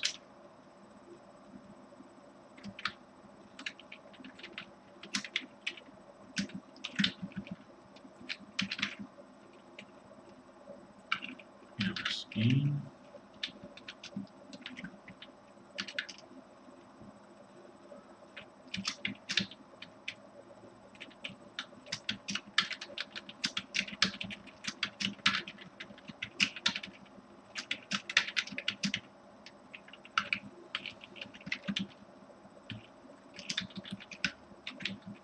دقیقا یه ایمپلیمنتیشن.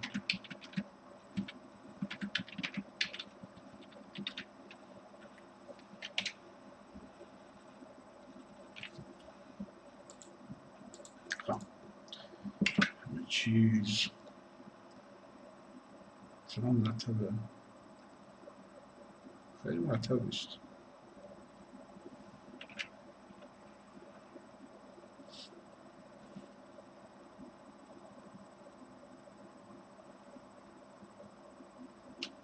پرفورمنس وایس ولی کامپایل عدد کدوم میشه. یه کاری من چند وقتی میخواستم بکنم، این کار کوچیکم انجام بدم و تمام. این بنچمارک فلانه به جای اینکه مثلا 12 بار کارش کنم 3 بار کارش کنم 5 بار کار کنم.